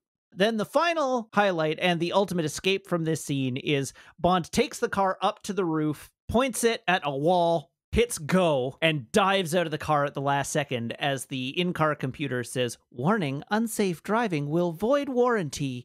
And the car goes through the wall, flies across the street, down to street level, before crashing through the plate glass window in an Avis car rental return center. What a profoundly irresponsible thing for James Bond of all people to do. Right? What about the poor employees? What about the pedestrians that luckily happened to get out of the way? I mean, it's a cute joke. Oh, it is. As long as you don't think about it too long. No, I do like returning the car to the Avis. Yeah. Which I had forgotten about initially. I was like, why is it crashing through what's obviously an Avis? Oh, right. This is technically an Avis rental in heavy air quotes. Yeah. I think the thing that sells it best is James Bond himself realizing how perfect this is as the car is midair. Oh, yeah. He just has this expression. He's looking at the phone and the car is like sailing through the sky and the camera on the front of the car like arcs down towards the Avis. And he just puts one hand up as if to be like chef's kiss as the car smashes through the front window. It's played very well. I mean, I think the best part of this whole scene is how much fun Bond is having with it. Like, there's so many shots of him flailing around the back seat of the thing, but a couple of the shots through the window where, like, something fun happens and he just laughs. He's just like, ah, ha, ha. It's just like, I think that really helps sell it. Yeah. And something I really appreciate, again, from the director's commentary, because this is something that we've talked about before, or at least that I've banged on about before, is he talks about how important consistency and geography is for an action scene. That if you can't tell where things are, there's no tension. Right. And I think back to the car chase in Never Say Never Again, where it's not clear to me what was happening. Whereas this, I have a great sort of sense of where everyone is in relation to one another. Right, yeah. Right? And also there's like the moment where he drops caltrops and takes a car out and then can't get out, so has to turn around and go drive back across his own caltrops. And it's like,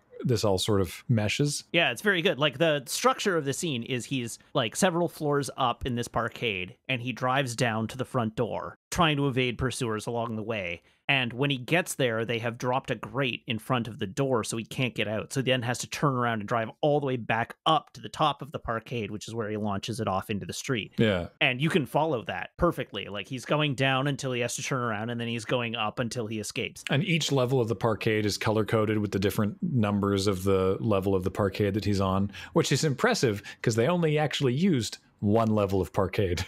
Oh, really? Yeah. They just repainted it every time? Yeah. That's great. All right, so that ends that scene, and we cut to the next scene, which is a U.S. airbase in the South China Sea. Which is Okinawa. I don't know why they didn't say Okinawa, but like U.S. airbase in South China Sea means Okinawa. Well, it's a U.S. airbase in the South China Sea.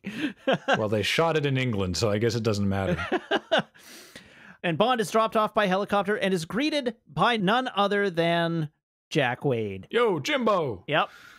Joe Don Baker there in his Hawaiian shirt with like dinosaurs on it, I think, or something. Yeah, it is a dinosaur-themed shirt. You're right. I love it. It's so good. He greets Bond and gives him the rundown. He's like, so, officially the U.S. is extremely neutral. We have no desire to see World War III unless we start it. So we're not taking sides. But unofficially, we got your back. And so what the purpose of the scene is Bond now has the GPS decoder. And so he shows up at this airbase and is greeted by a military staffer who knows about this device. He confirms that the device they have is their lost GPS decoder.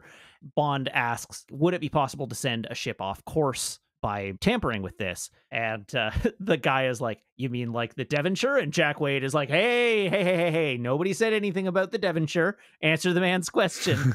And it was like, well, yeah, I guess so. And so Bond is like, can you have a look at this? And lo and behold, it turns out that it has been tampered with, and anyone using GPS coordinates provided by the tampered GPS device would be offset by X number of miles. The number of miles that they are offset by corresponds, or they will find out, corresponds to the amount that the Devonshire was offset by when it was sunk. So the piece comes together that the Devonshire was directed off course into Chinese territorial waters by the manipulation of this device and Gupta sending incorrect coordinates to the Devonshire. Bond is like, all right, well, we know where the Devonshire was, and we know what these coordinates would have told the Devonshire it was, so we need to go find the Devonshire. And so we cut to a military aircraft flying over the South China Sea, where Bond is about to engage in a halo jump. Yeah, a halo jump, which stands for high altitude, low opening, because you jump from very, very high up so no one knows you're coming, and you don't open your chute until you're very, very low so no one sees it on radar. And it's scary. Yeah, they're quite dangerous. A halo jump was the centerpiece of the most recent Mission Impossible movie, mostly because I think they actually sent Tom Cruise through it, like the Mission Impossible movies do. Yeah, in that one, that was Tom Cruise actually doing it himself. In this one, it was longtime James Bond stuntman B.J. Worth, who had to make 80 halo jumps. Holy. Because part of the problem was that he has these like air tanks, these like prop tanks on his back, which meant that there was more air resistance. So the camera jumper kept falling faster than he was. So to get footage of him in the air, they just had to do lots of different jumps. And they had like a second of just like, yeah, as they passed by one another. One of the things that I find quite disappointing about this scene is the way it's cut together. It doesn't feel like they needed to do a halo jump at all.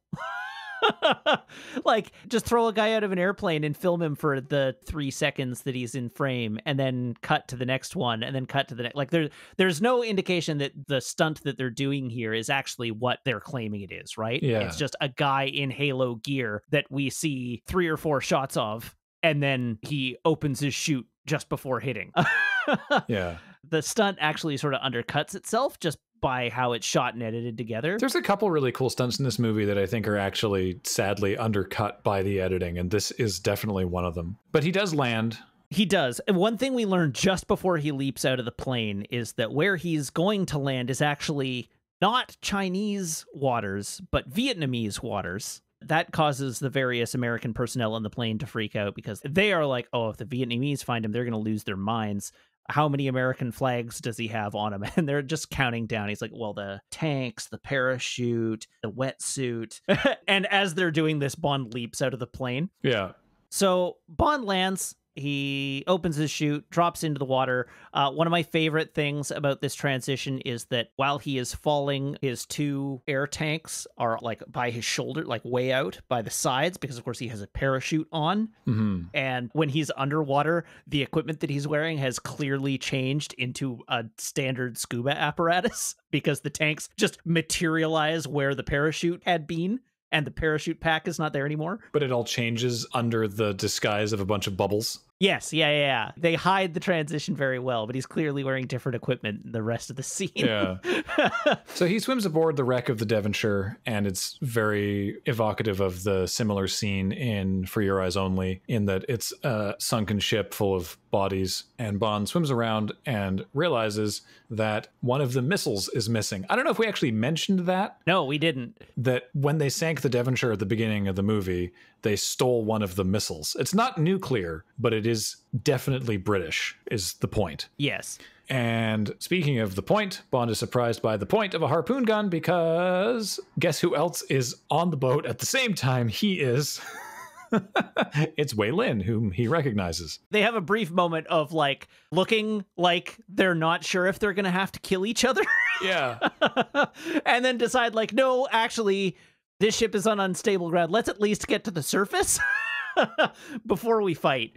Yeah. And so they do, but not without some trouble. The ship that they're on is on unstable ground, and the ground is giving way underneath them, causing the ship to list. And while they're aboard, discovering that the missile is missing, the ship lists enough that causes all the missile racks to topple over, and they topple over like a series of dominoes until they close the bulkhead door that they entered through, trapping them in this room. They make a few efforts to try and move the missile racks, but they're too heavy, so they realize that their only way out is through a ventilation shaft. And in order to get out, they have to strip off their scuba tanks and go up this ventilation shaft and then swim to the surface. They do that and they escape. Ugh, very claustrophobic. Do not like it. I was watching the scene and I was like, okay, you can't fit into the shaft with the scuba tank on your back, but what if you took the scuba tank backpack off and just held it in front of you? I'm glad you and I both thought of the same thing. Yeah. But anyhow, it makes for a good scene. So they get to the surface, and Wei Lin's compatriot is there on a fishing vessel. He gives sort of a weird look to them because, like, 2 of them have surfaced, and he was only expecting 1, and then gets shot by a harpoon gun and hauled over the side of the boat, as it turns out that Stamper has taken control of the fishing boat along with a bunch of goons. And so then we are on a helicopter flying towards what I assume is one of the places that you thought might have benefited from a subtitle. Yes. Yeah. So it's Saigon, and specifically the Carver Media Group network building in Saigon with an enormous banner of Carver's face. And another one of my favorite quips from Bond. Upon seeing this giant building looming over the entire skyline with this enormous poster of Carver on the front, he says, if I didn't know better, I'd say that Carver has an edifice complex. Wow. I missed that. Edifice, of course. Yes. It's funny, there's actually a surprising amount of CG in this movie, more than you would expect, because it's very smartly used, very sparingly and carefully. And one example is this building. This building exists, but it's not that tall. That's not what the top of the building looks like. So the building's been digitally extended and had the massive banner put on it. And it's not obvious. It doesn't look bad. Like, honestly, I'm watching it right now at 1080 and it absolutely holds up. So yeah, there's a lot of CG in the movie, but they use it very smartly. I'm not going to like break down every single shot, obviously, because I haven't been. But if you don't notice it, they've done a good job. Yeah. As they enter the building, they pass General Chang, who we know is General Chang because Wei Lin says it's General Chang. He's a general from China. And now we're in Carver's Saigon office, and Carver is there drafting the obituary for Commander James Bond. Also, worth mentioning that Bond and Wei Lin are handcuffed together. Yes. That will be relevant for the incoming action sequence. Yes. Carver's trying to get the wording right. He's clearly not typing. He has a little wireless keyboard that he's just jamming his fingers on, but he can't quite get it right. You know, he's like, this lacks some punch. What do you think? Bond tries to get into Carver's head. This is something Bond does often, extending his own life by making it seem like he knows more than the bad guy thinks he knows. So he's like, Wei Lin and we've been working together for months. And Wei Lin picks up on this immediately and is like, yeah, both our governments know everything that you and General Chang are up to. And Carver's like, I don't think you are.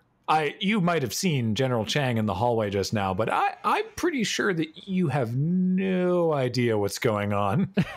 But we'll find out what you know, because Stamper's going to torture you. But first he shows off a couple incoming headlines, including "The Empire Will Strike Back," which he says he's very proud of, even though he didn't write that one, because he's really, really wants this war to go. Bond at one point just goes, "Wow, you are actually insane, aren't you, Carver?" And Carver responds that the distance between insanity and genius is measured by success, which is the sort of thing an insane person would say. So he has to go and set up whatever shenanigans he's doing with General Chang, and is leaving Bond and Wei Lin in the capable hands of Mr. Stamper and his toys, which is a comical-looking set of torture instruments, which he learned from Dr. Kaufman. So Stamper is really upset at Bond for killing his teacher. So they make some threatening gestures with these ridiculous-looking pokey devices. One little articulated hook device that he's playing with. Yeah. I like that after Bond taunts Carver before he leaves, he's like, save this one till last. Yeah. And then it's like, when you remove Mr. Bond's heart, he should stay alive just long enough to see it stop beating. It's very grim, but over the top. So it's funny. Mm-hmm. Bond grabs a gun from one of the goons, shoots out the window, and he and Wei Lin jump out of the window. And this is just very, very high up on the building, but there's a sort of like a mezzanine level. And they hide out there where the enormous banner of Carver's face is tethered. And so they grab a toolkit, like just someone's toolbox from doing work on the roof, in which is a cleaver. It's a little awkwardly edited to tell exactly what's going on. Yeah. But they wrap their arms around the ropes and cut the ropes from the building. It's really unclear that this is what's happening. Right. And then they leap off the building. And this is actually like a reference to like a Douglas Fairbanks pirate movie. But they leap off the building, and the resistance from the banner being torn slows their fall. So they fall all the way down the front of the building until there's like a sliver of banner that they're hanging at the end from that is itself hanging from the bottom of the rest of the banner. So they're like 20 stories or something down from where they just were, but they're still not at the bottom of the building. Right. This is the other stunt that I think is really marred by the editing, because like they did this, they built like a chunk of the face of this building, like 7 or 8 stories of it, and did a bunch of this for real, and then were able to do close-ups with the actual actors, and it's just such frenetic editing that I found it really disorienting. Yeah. Like, I don't know, this would have been another one of those ones that, frankly, if they'd been able to do it in one single wide shot, where you just watch these two people fall off the side of a building, tearing a strip out of this banner, that would have sold the stunt. It's the salesmanship of the stunt, right? Like, I want to see that they have done the thing, not the cutting together of 6 1-second glimpses of a part of the thing. Yeah. And like, granted, that would have made it probably impractical to do in this context, but there's those opportunities to just be like, here's a ridiculous thing that we're about to do. Just sit here and watch it. I like scenes like that in any movie, and so I would have appreciated it if they'd taken the opportunity to do that kind of thing here. Same, yeah. So they're now hanging from the bottom of the banner, and as you said, they're not close to the ground yet. Like, there's still many stories above the ground, so they swing back and smash through a window onto a floor of the office where a bunch of office workers look on shocked, and they make their escape down to the ground floor, where they find a bunch of motorcycles. And at this point, we have the requisite, like, Bond and his compatriot female intelligence officer both are trying to work their case themselves, but are now stuck working together, but both think they have the better way to do it. And so they come out the door, and Wei Lin wants to steal a car, and Bond wants to steal a motorbike. They both are fighting with each other, and then they go over to a motorbike, and they go to get on the motorbike, and of course they're handcuffed together, so they both try to get on and drive. Bond sort of moves Wei Lin out of the way and takes the wheel of the motorbike, and she sort of like tries to fit herself on the back, but she can't sit forward on the back because her right arm is handcuffed to Bond's left arm. So she sits sort of like side saddle so that their arms can stay in place. And they drive off, and she is complaining about the fact that she's slipping off the bike. And ultimately, she will turn around in such a way that she is sitting on the back of the bike facing forward with Bond's left arm across his chest and her right arm up on his shoulder, with her left arm controlling the left handlebar and Bond's right arm controlling the right handlebar of the bike. And we have this chase scene through Saigon as they're being chased by SUVs, and they're both controlling this bike, which is pretty cool. Yeah. For the moment where they're getting on the bike, the director told each one of them independently, don't let the other one drive the bike. Which is why they're arguing about it. He said that they did it a couple times, but they used the first take because it was the more natural one. Oh, that's awesome. So the chase scene continues. They don't know how many people they're being chased by, so she decides that she's going to turn around. She ends up turning around while the bike is driving and sitting in Bond's lap, facing backwards over his shoulder, with Bond's hands now both on the handlebars of the motorbike. And she starts counting out how many cars they're being chased by. And then she grabs a hook to open a cart full of barrels to stop the cars from chasing them. They make their getaway across a bunch of boats and huts and things, and ultimately like smash into a building through the roof. The big thing that happens in it is eventually a helicopter catches up with them and starts shooting at them as they're riding along the roofs of these buildings. And they end up inside a building, and the helicopter has lost sight of them. And so it sort of drops down between the buildings. Bond tells Wei Lin to get back on the back of the bike. And she's like, "What? Well, I can't." He's like, "I need to balance the bike. Get on the back of the bike." And so she does. And he drives out of this building on the second or third floor, right? And then turns the bike around, drives back through the room that he was just in onto the little deck outside the building, and jumps the bike over top of the helicopter, crashing through the roof of the building on the other side of the street. And they make their way down to street level, and then the helicopter like finds them again and comes down to street level and like tilts forward to put the rotors right close to the ground, and then moves towards the bike as they're trying to escape. Both this and the motorcycle jumping over the helicopter are a great example of what I was talking about earlier with CG, because the only thing that's CG in these scenes is the rotors. Oh. So like that bike jump, that was a real jump. That motorcycle actually did that jump over a full-sized helicopter, but the rotors were added in CG because otherwise, holy crap. Yeah, I mean, I thought it was an amazing stunt. It still is. There are daredevils out there that I would not put past having them jump a motorbike over a helicopter with spinning rotors. Like, that doesn't seem that unreasonable to me. Yeah, no, that's true. The scene where the helicopter is like tilted forward and is chewing up the entire alleyway as its like rotors are going through melon carts and things like that, that feels a little more like, okay, now they have done something to do this, because that would be ridiculously dangerous in a real helicopter. The director worked on a movie called Air America and said that while they were filming that, someone accidentally put like a tire iron into the rotors of a helicopter, and the helicopter did not care. And then there was two halves of a tire iron. And that's what gave him the inspiration to be like, what if they just use the helicopter to like chew through? By the way, what a stupid and ridiculous and dangerous thing for these henchmen to do. Yeah. Is this not a Carver Media helicopter? Like, is this not a news copter? With the branding like right across the side of it? Is it not? I can't... I don't recall offhand. It's certainly in the right colors, but I don't see the branding on it. The director, by the way, said that after the amazing tank chase in GoldenEye, he didn't think he could do something with a bigger vehicle, so he decided to go to a smaller vehicle. It was like, all right, we'll take it all the way back down to a motorbike. Right, yeah.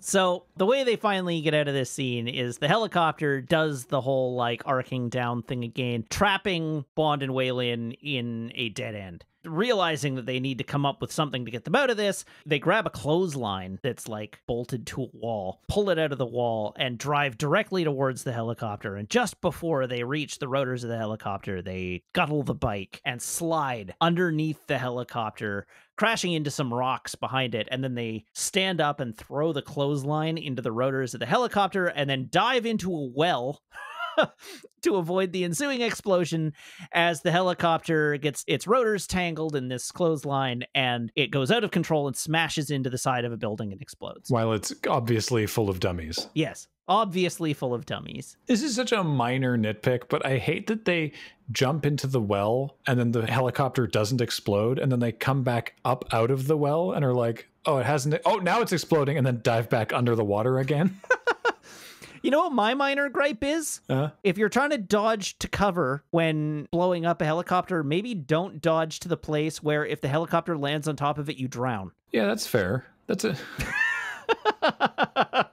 Like, get to a place where, like, you get covered in rubble, maybe, and then somebody can come to your rescue? That's a reasonable criticism. So anyhow, we then cut to Bond and Waylon in the shower for some reason, having a chat about the adventure they just went on. And when you say in the shower, you don't mean like inside in a hotel room. No, I mean in an alley, there's a water pipe that they're showering in, and they're like washing each other's hair. They're still clothed. I mean, it is a shower facility, apparently, but it is this outdoor shower thing. Yeah, it's like a public bath. Yeah, and so they're like rinsing each other off and washing each other's hair, and Bond suggests that they should work together because they're clearly working the same case. And while this is happening, Waylon has been picking the lock on her handcuff, and she handcuffs Bond to the water pipe and says, nope, I work alone, and makes off, leaving Bond kind of stunned, realizing that he's handcuffed to this pipe, and he just pulls the pipe off the wall, freeing himself. And we cut away to Waylon arriving at a building and Bond sort of like searching after her in the streets. Upon getting to this building, she is accosted by a bunch of martial arts goons, all of whom are here to hurt her. And so we have a martial arts fight in this fireworks factory. It's not clear what it is. There were fireworks in the previous scene, which is why I was thinking of it. But anyhow, it's Michelle Yeoh doing martial arts at three guys who are trying to kill her. So this is a great time to talk about Michelle Yeoh, who apparently, again, according to the director, was suggested to him by his nephew at the same time that she was suggested to Michael Wilson by Wilson's son. That like independently, two younger people with folks on the production team were like, you should look at Michelle Yeoh because she'd been in kung fu movies prior to this. You know, for example, she was in Super Cop, right, and Super Cop 2. You know, she'd been in several Jackie Chan movies and indeed was also part of the Jackie Chan stunt team. And that's why they decided, well, we should do a kung fu scene. And the normal Bond stunt team weren't like super keen on working with Michelle Yeoh on it because the way that they're trained to do stunts in Hong Kong is that you hit them. Right. Like you actually hit, you don't hit as hard as you would if you were doing an actual fight, but you still hit.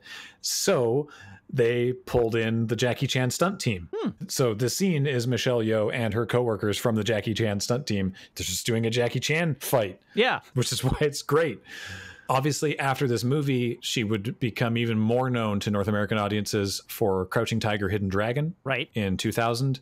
And then, of course, Memoirs of a Geisha, voice work in stuff like Kung Fu Panda, and most recently, Philippa Georgiou in Star Trek Discovery. Yeah, and apparently also to be in Avatars 2, 3, 4, and 5. Yeah, evidently. That's too many avatars.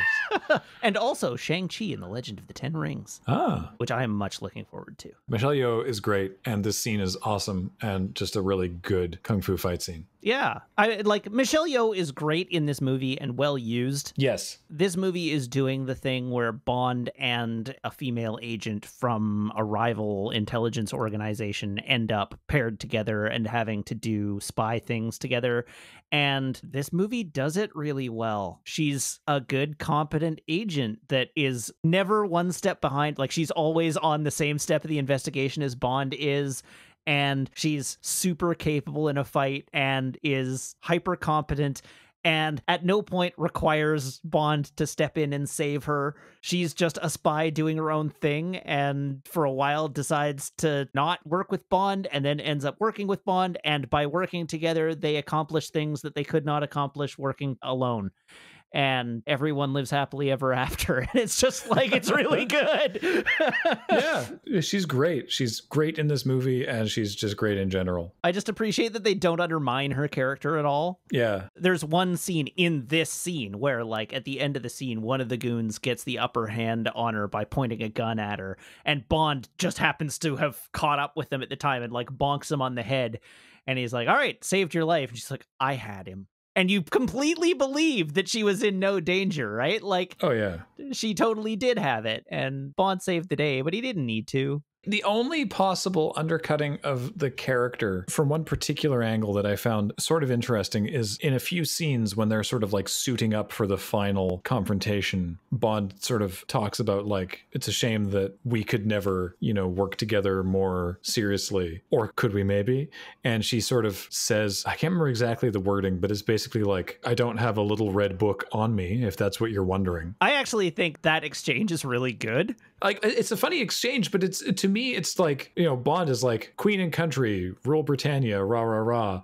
And this is her being like, oh, no, don't worry. I'm not that communist. But it is in the context of not just Bond being like Queen and country, rah, rah, rah, because she's like, oh, they told me all about these corrupt, decadent Western powers, and you're not that bad. And he's like, well, you know, at least you found the right corrupt, decadent Western agent to partner with. And then he sort of quips about her being, you know, aligned with the communist regime in China. And she's like, well, not really. We aren't that communist. The whole thing is them basically playing off stereotypes of their own histories as perceived by the other in this context. So it comes across to me as quite playful. Okay, yeah, that's fair. I had forgotten about sort of the context there, but that one line had really stuck in my head. So I was like, yeah, okay, that makes sense. Yeah. So anyway, rewinding to where we are now in the movie, it's the Q scene is really what this is. It is the Q scene, but Bond is the one that's kind of like out of his element in this one, which I quite like. Yeah. Wayland flips a couple buttons and the room transforms into her like hideout, and there's like an armory and there's computers and everything. And Bond is like, all right, you get the gear together. I'll send the messages to our governments that we're going to work together, and then sees the keyboard is all in Chinese characters. And he's like, okay, tell you what, you send the messages, I'll get the gear together. And so as he's getting the gear together, he starts like touching things he's not supposed to touch and being surprised that things do secret things that he wasn't expecting, and Wayland just sort of looks at him witheringly. At one point, they had considered actually having like a Chinese Q branch kind of guy in here, but ended up just making it Bond bumbling across stuff, which I think is probably plays way funnier. Yeah, the fan that fires all the wires is funny. The best bit is when he's like almost finished and he walks over and he just puts his hand on a statue and the statue just blows fire and he yelps and leaps backwards. That's really good. He's just like, ah. Yeah. The one thing I like most in this scene is he finds the new model Walther and is like, you know, I asked Q to get me one of these. And he takes the gun. I like that he finds his watch too, or not his watch, but like the MI6 Rolex, and he's like, oh, look at this. She's like, yeah, we actually made some improvements to it. They're trying to figure out where there could possibly be a stealth ship. They've figured out it has to be a stealth ship, but they don't know where it could be, and they've narrowed it down to somewhere in Halong Bay. Right. And standing in for Halong Bay is the area near Phuket, which they used in Man with the Golden Gun. And in fact, in one of the shots, there's a couple wide shots where you see the junk that they're riding. They got a local fisherman to take them near where they need to go. In one of the shots, you can just see the very tall needle island that the satellite reflectors rise out of in Man with a Golden Gun. Right, yeah. Just beside what is known as James Bond Island. Eventually, the fisherman takes them as far as he's willing to go, and they continue in their little inflatable raft, and they check, all the possible bays. They're like, there's a transition, and it's like, all right, this is the last one, and it's almost nighttime. And then they finally spot the stealth ship. Now, I mentioned that this movie followed Titanic in one other way, because all the seafaring scenes in and around the stealth ship are a combination of a set at Pinewood Film Studios. Right. Like the inside the catamaran underneath the ship is a set in the Pinewood tank. There are miniatures which were shot in the Titanic tank where they were filming Titanic. Right. And the Titanic production was running a little long by a few days. And Tomorrow Never Dies was in there like right after. Right. And so they were sort of like, the producers for this movie were getting a little nervous that they might not make schedule because Titanic was running a little long. But they do eventually find the boat, and they are planning just to blow it up. So they drive in underneath the catamaran. They haven't spotted them coming, and they're placing explosive charges on it. And then inside, we see that Carver is aboard, and they fire one of the rockets, and then a nearby British ship, the HMS Bedford, is almost hit by one of the rockets. Basically, their plan is they're going to fire near misses at both sides, because I think he says that like the Chinese will think that the British are sending a warning shot, and the British will think that the Chinese are rattling their sabers or whatever it is that he says. They'll think the British are rattling their sabers, and the British will think the Chinese are being belligerent, is the line. Yeah, that happens. And then Carver notices that the man watching the security cameras has fallen asleep, because he sees Wei Lin on the security cameras and says, if she's here, Bond is here, and tells Stamper to go and find them. And they do indeed grab Wei Lin. Bond sees this happen and manages to sneak aboard the ship. By faking his own death. It's actually quite clever. He knows there's a guy coming to get him, so he gets his knife out and stabs him just as he comes through the door, grabs his gun, uses that to lay like suppressing fire, but giving away his location to Stamper, and then leans the corpse of the guy that he's just killed out just enough that Stamper takes some shots at him, and then drops the corpse into the ocean, making Stamper think that he's killed Bond. It's very good. And gives Bond the ability to have some freedom to move around the ship and set up some traps before revealing his presence to the crew again. There's a very strange scene that I don't particularly like, where Carver is having a mini monologue at Wei Lin and then mentions that Bond is dead, which she is not happy to hear, and tries to attack him with kung fu and gets restrained by his minions. And then he does this like mocking kung fu thing where he's like, oh, what, like waving his arms around and making like weird Bruce Lee noises. And it's like, what this... It really kind of makes his character seem like sort of childish. Yeah. Which has not been the case so far. Not in that way. Yeah, it does. It's just silly. It's not menacing or in keeping with his character, really. It just makes him a dick. Yeah.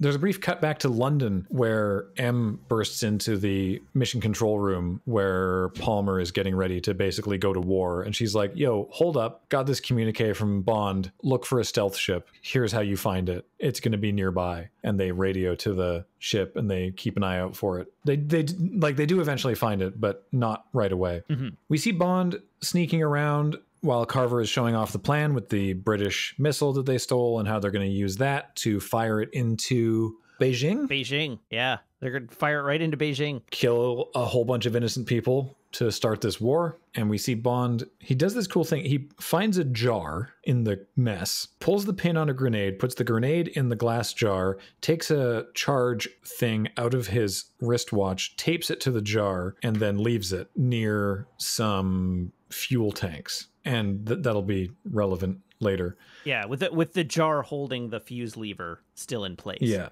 Bond then gets Gupta at gunpoint and is basically trying to make a hostage trade for Wei Lin. Carver asks Gupta, oh, is everything ready to go with this, by the way? And Gupta very happily is like, oh, yes, just press a button and Beijing goes away. And Carver's like, oh, okay, then I guess we don't need you anymore, and shoots Gupta. Gupta, not a big strategic thinker.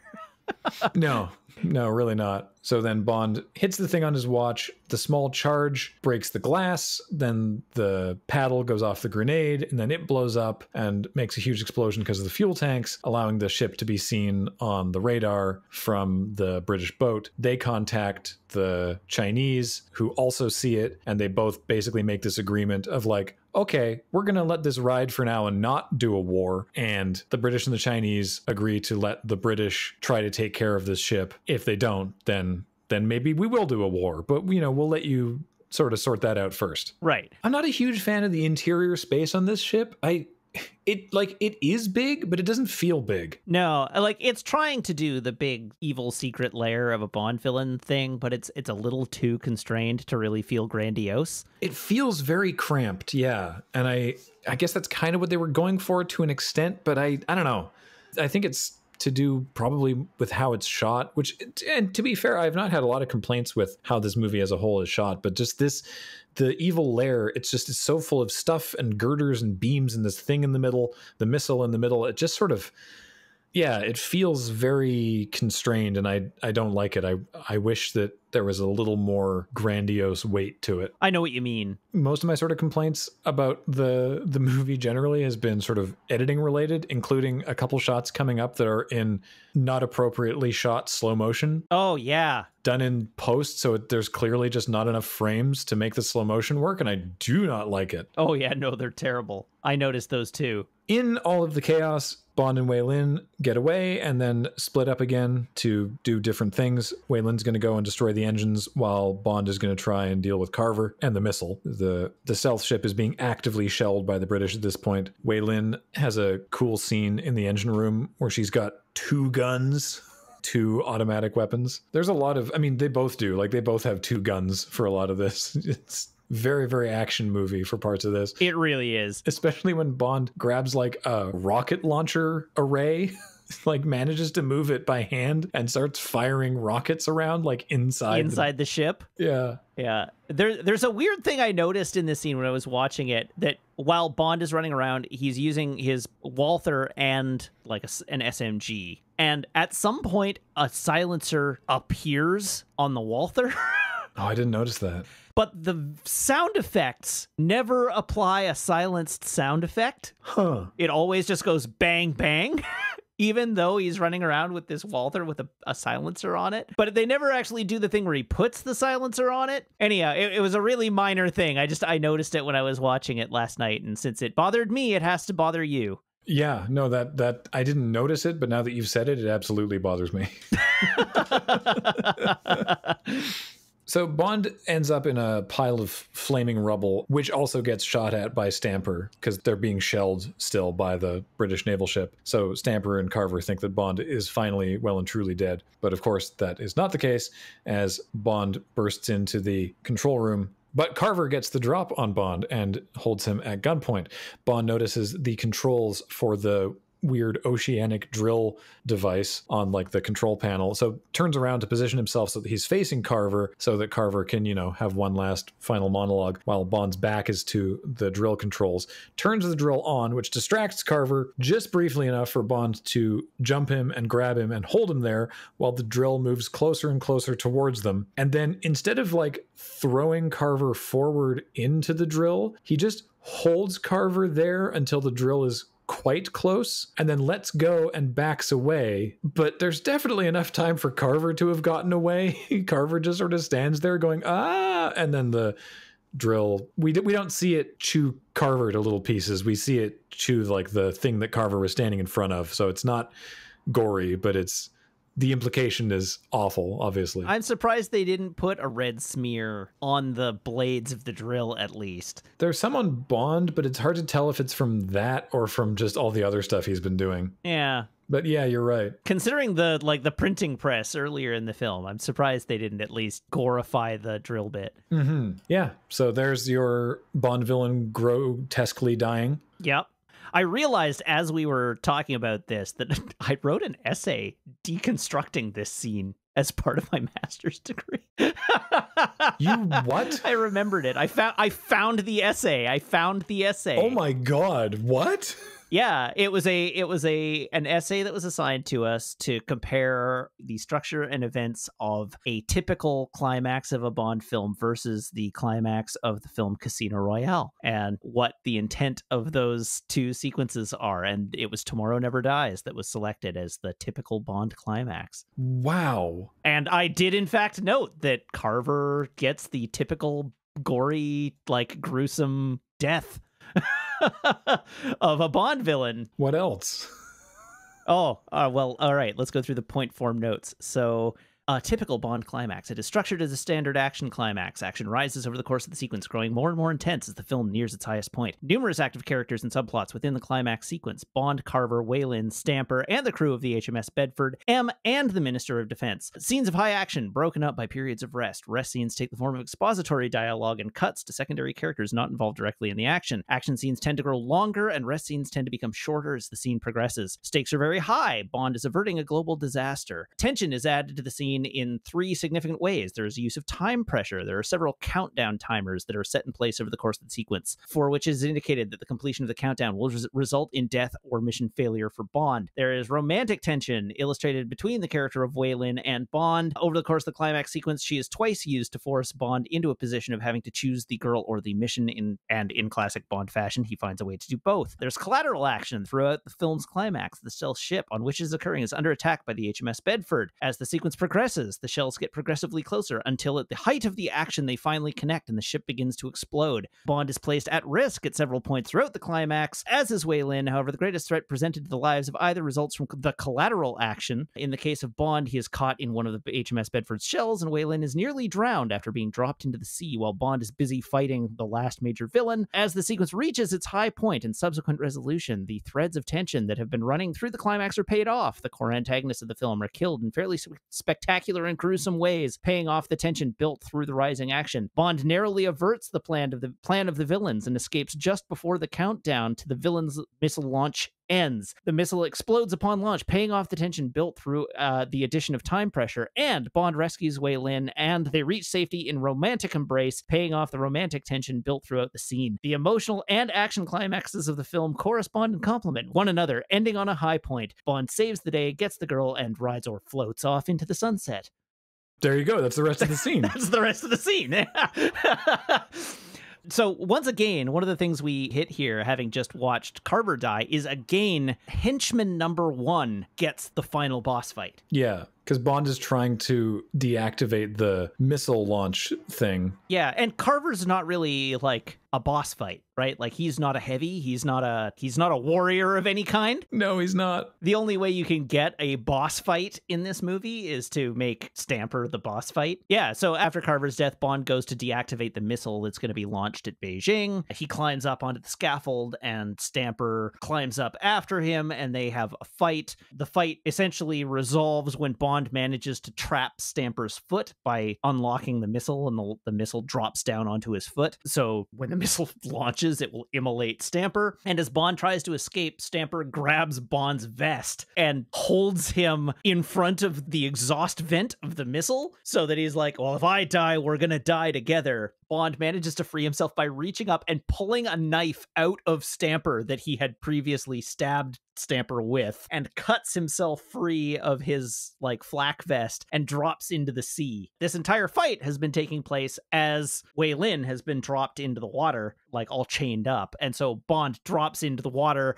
the missile goes off, it immolates Stamper, he frees Wei Lin from the chains, and they rise to the surface as the stealth ship explodes. The ship gets completely destroyed and somehow doesn't harm Bond or Wei Lin at all. Oh, they're underwater. And as we know, explosions can't go underwater. But like debris, though? It's the debris I was thinking of. It can't all float. The explosion sent it upwards. That's how that works. I'm fairly certain that's how that works. So anyhow, they climb aboard the wreckage. There's a brief discontinuity that I don't like in the last 5 minutes of this film, because we cut back to MI6. A message is delivered to MI6. It's like, well, the Bedford has blown up the stealth ship. It was there. It seems like Bond has made it, and, we'll report back to you soon. And then it cuts back to Bond and Wei Lin lying on this floating wreckage, not unlike the end of Titanic, except that in this case, they are smooching like Bond does with his female compatriot at the end of every Bond movie, as the Bedford is like sailing around looking for them with like a spotlight because it's after dark. Wei Lin comments, it's like, I think they're looking for us. Should we get their attention? And Bond is like, no, let's stay undercover. And they continue smooching, floating atop this ship wreckage in the middle of the South China Sea. And that's how the movie ends. And the discontinuity is that how do they know Bond has made it if they're still searching for Bond? I do like in that MI6 scene that M is having a lot of fun coming up with the news story for Carver's death. Yes. She tells Moneypenny, she's like, he died on his private yacht in the South China Sea. Authorities believe he committed suicide. And yeah, that's the movie. We get a end plate of In Loving Memory of Albert R. Cubby Broccoli, and then the end credits with the song Surrender, the refrain of which is Tomorrow Never Dies. Yeah, that was it. Yep. All right. So what'd you think? Yeah, it was all right. It was all right. It was neither the worst nor the best Bond movie. Yeah, I didn't hate it, certainly. But as I'm sure you can tell from the difference in my effusive praise between last episode and this, that this was just kind of less of a well-made movie. Yeah. Yeah. There were some great parts that I really enjoyed, and there were some parts that were just kind of like, this seems kind of bungled together. I don't understand a lot of Paris's motivations. I don't really get her character, to be honest. Yeah, she's just there to do what needs to be done in the scene. Yeah, Jonathan Pryce is great and is having a blast doing what he's doing, but I think Carver is a very non-threatening villain, and I think his plans are just very silly. Yeah. Gupta is not that interesting. Stamper is a good enough heavy. I love Michelle Yeoh. I think Wei Lin is great in this movie, and I still think Pierce Brosnan is really great as Bond, and we get a little bit more of his take on it in this movie. Yes, I agree. I feel like he comes into it a little more in this one than he did in Goldeneye. Yeah. But overall, it's just kind of okay. Agreed. I have nothing else to add. I feel much the same way. Which worries me because at the time, I recall thinking that the Brosnan movies were sort of a linear progression downwards over the course of them. I have bad news for you, Graham. Well, I know what's coming in the future. I'm more worried about next episode, because if The World Is Not Enough is as much of a step down from Tomorrow Never Dies as this was from Goldeneye, then I'm very, very worried. Well, we'll cross that bridge when we come to it, I guess. Yeah. So, pre-title sequence. Terrorist Arms Bazaar. It's fine. It is. It's totally fine. It's no Goldeneye. It's no Russia with Love. It's no License to Kill. The stunt isn't as good as The Spy Who Loved Me or Moonraker. I think this goes between Moonraker and You Only Live Twice for me. Okay. It's a good, fun, explosive, high energy once it gets going. It takes forever to get there. But once it gets to, the excitement, it's exciting. It has a little hook for the plot of the movie, but not a big one, not an obvious one. But it's big and bombastic and fun. Is it better than You Only Live Twice? Maybe it's not. Maybe You Only Live Twice has a better hook. Live and Let Die, I really like Live and Let Dies. Living Daylights, I would say, actually, you know what? I'm going to downgrade that. I think this is more in the same realm as Living Daylights. Yeah, I don't want to tell you how to live your life. I'm going a lot lower with this one. It just didn't grab me as a pre-title. It was cool, but there wasn't really a stunt. There was the action sequence with the planes. Yeah, you're right. It's not a stunt. It's an action scene. Yeah. And like the stuff back at MI6 was cool. Like I like seeing Judi Dench and Jeffrey Palmer play off one another, but I don't know. Yeah, I think I'm downgrading this to Between Living Daylights and View to a Kill. Because View to a Kill is like the second skiing sequence that's totally undermined by the music, like the snowboarding bit. And Living Daylights is another action scene that's really good, but is way quicker on getting to the action. Like I think this and Living Daylights are of a kind, right? Whereas Living Daylights is like, this is a training exercise gone wrong, and it starts with a stunt and then moves into an action scene. This is, we are watching an operation underway and we're watching the boring part first as the hook into the movie. Don't get me wrong, I love procedural stuff, but the drama of the ops room is not what I want to open a Bond movie on. So yeah, I think this goes between View to a Kill and Living Daylights for me. I'm happy to put it there. All right. I'm going a little bit lower. I like View to a Kill and Man with a Golden Gun more than this as an opening for basically for all the reasons you just said, but more so. Yeah, fair enough. So the song Tomorrow Never Dies with Sheryl Crow. Woof. It's just not that interesting, is it? No, it's not. The problem is, I think a lot of the Bond music is really good. So I'm looking at my list and I'm like, yeah, that song rules. That song rules. That song rules. That song rules. That song rules. Like, wait, where in the list did the song stop ruling? And it's quite low. And again, I think the song is fine. It just, I lack object permanence in relation to it. It ceases to exist the moment I'm not actively hearing it. Once you stop observing the song. Yeah. I think this one goes somewhere in the realm of Moonraker. I'm looking down this list and I'm trying to find the one that I can no longer conjure it to mind. And the answer is I can conjure every one of these songs to mind. So I can't use that as my benchmark. Like, it's a fine song. I think From Russia with Love is a good song. I think Nobody Does It Better is an okay to good song. License to Kill is strictly better than this. So I think this goes down around Moonraker for me. I think this might go above Moonraker. I really don't like the Moonraker theme very much, and I think everything below the Moonraker theme is objectively bad. So I'm going to put this above Moonraker and below From Russia with Love. I'm putting it in almost the same place. I'm putting it just after The Spy Who Loved Me and above Octopussy, which is like one lower than you. Yeah, although our ordering is a little different down there. Yeah. You really are not keen on From Russia with Love, apparently. In a similar way to this, it just made no impression on me. Yeah. All right, movie as a whole. Well, it's definitely not my top 3. No, it's not. Which is a shame, because there's moments in it I like, but just as a movie, you know, like we talked last time, right? Like, it's just not as lovingly constructed as I want a movie to be. Yeah. And I mean, we know why, but that doesn't help. I'm trying to figure out where this fits in my list. I think it belongs in the same ballpark as The Living Daylights, License to Kill, View to a Kill. That's the dead center of my list, and I think it sort of still lives in that area. I'm relatively certain I'll get hate mail if I put it above Goldfinger.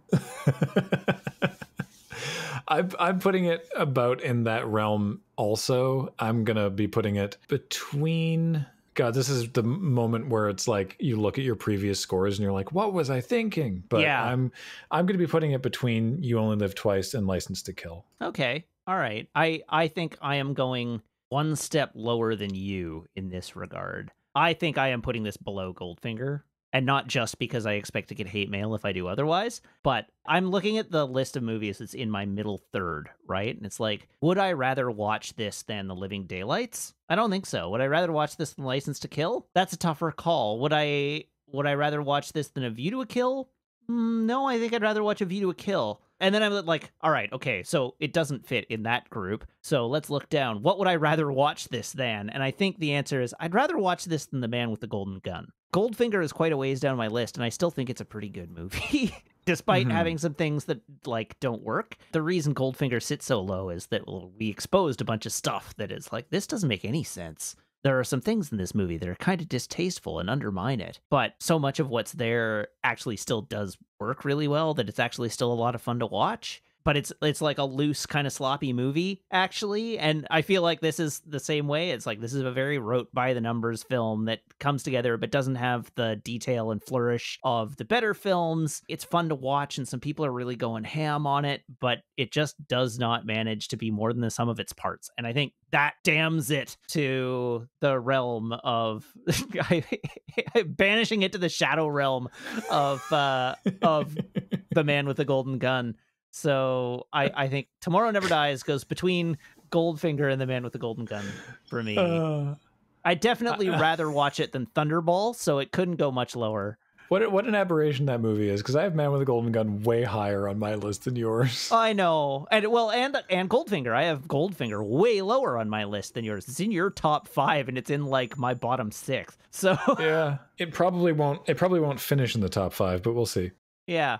Did we forget to do a Bond moment for GoldenEye? Probably. We've been sort of doing them as a component of the review itself rather than making it a discrete thing at the end. We've been very inconsistent with it. True. It is not so much a traditional element or formal element of this podcast as it is a thing we do when we remember to do it. But what was your Bond moment of this film? It's not particularly suave, but it's probably when he kills Dr. Kaufman. When it's like, please, I'm just a professional doing my job. And Bond is like, so am I. Yeah, that's a good one. You know what? I'm going to go in the other direction. I think my most Bond moment is Bond dropping the car into the Avis rental shop. No, that's also spectacular. Yeah, it's just goofy enough and he's having just enough fun with it that it plays really well for me. I think it's cute and clever. Well, there we are. That is going to do it for Tomorrow Never Dies. Next time, we're still in the 90s. We're looking at 1999's The World Is Not Enough. And, I mean, I guess now I'm trepidatious. Yep.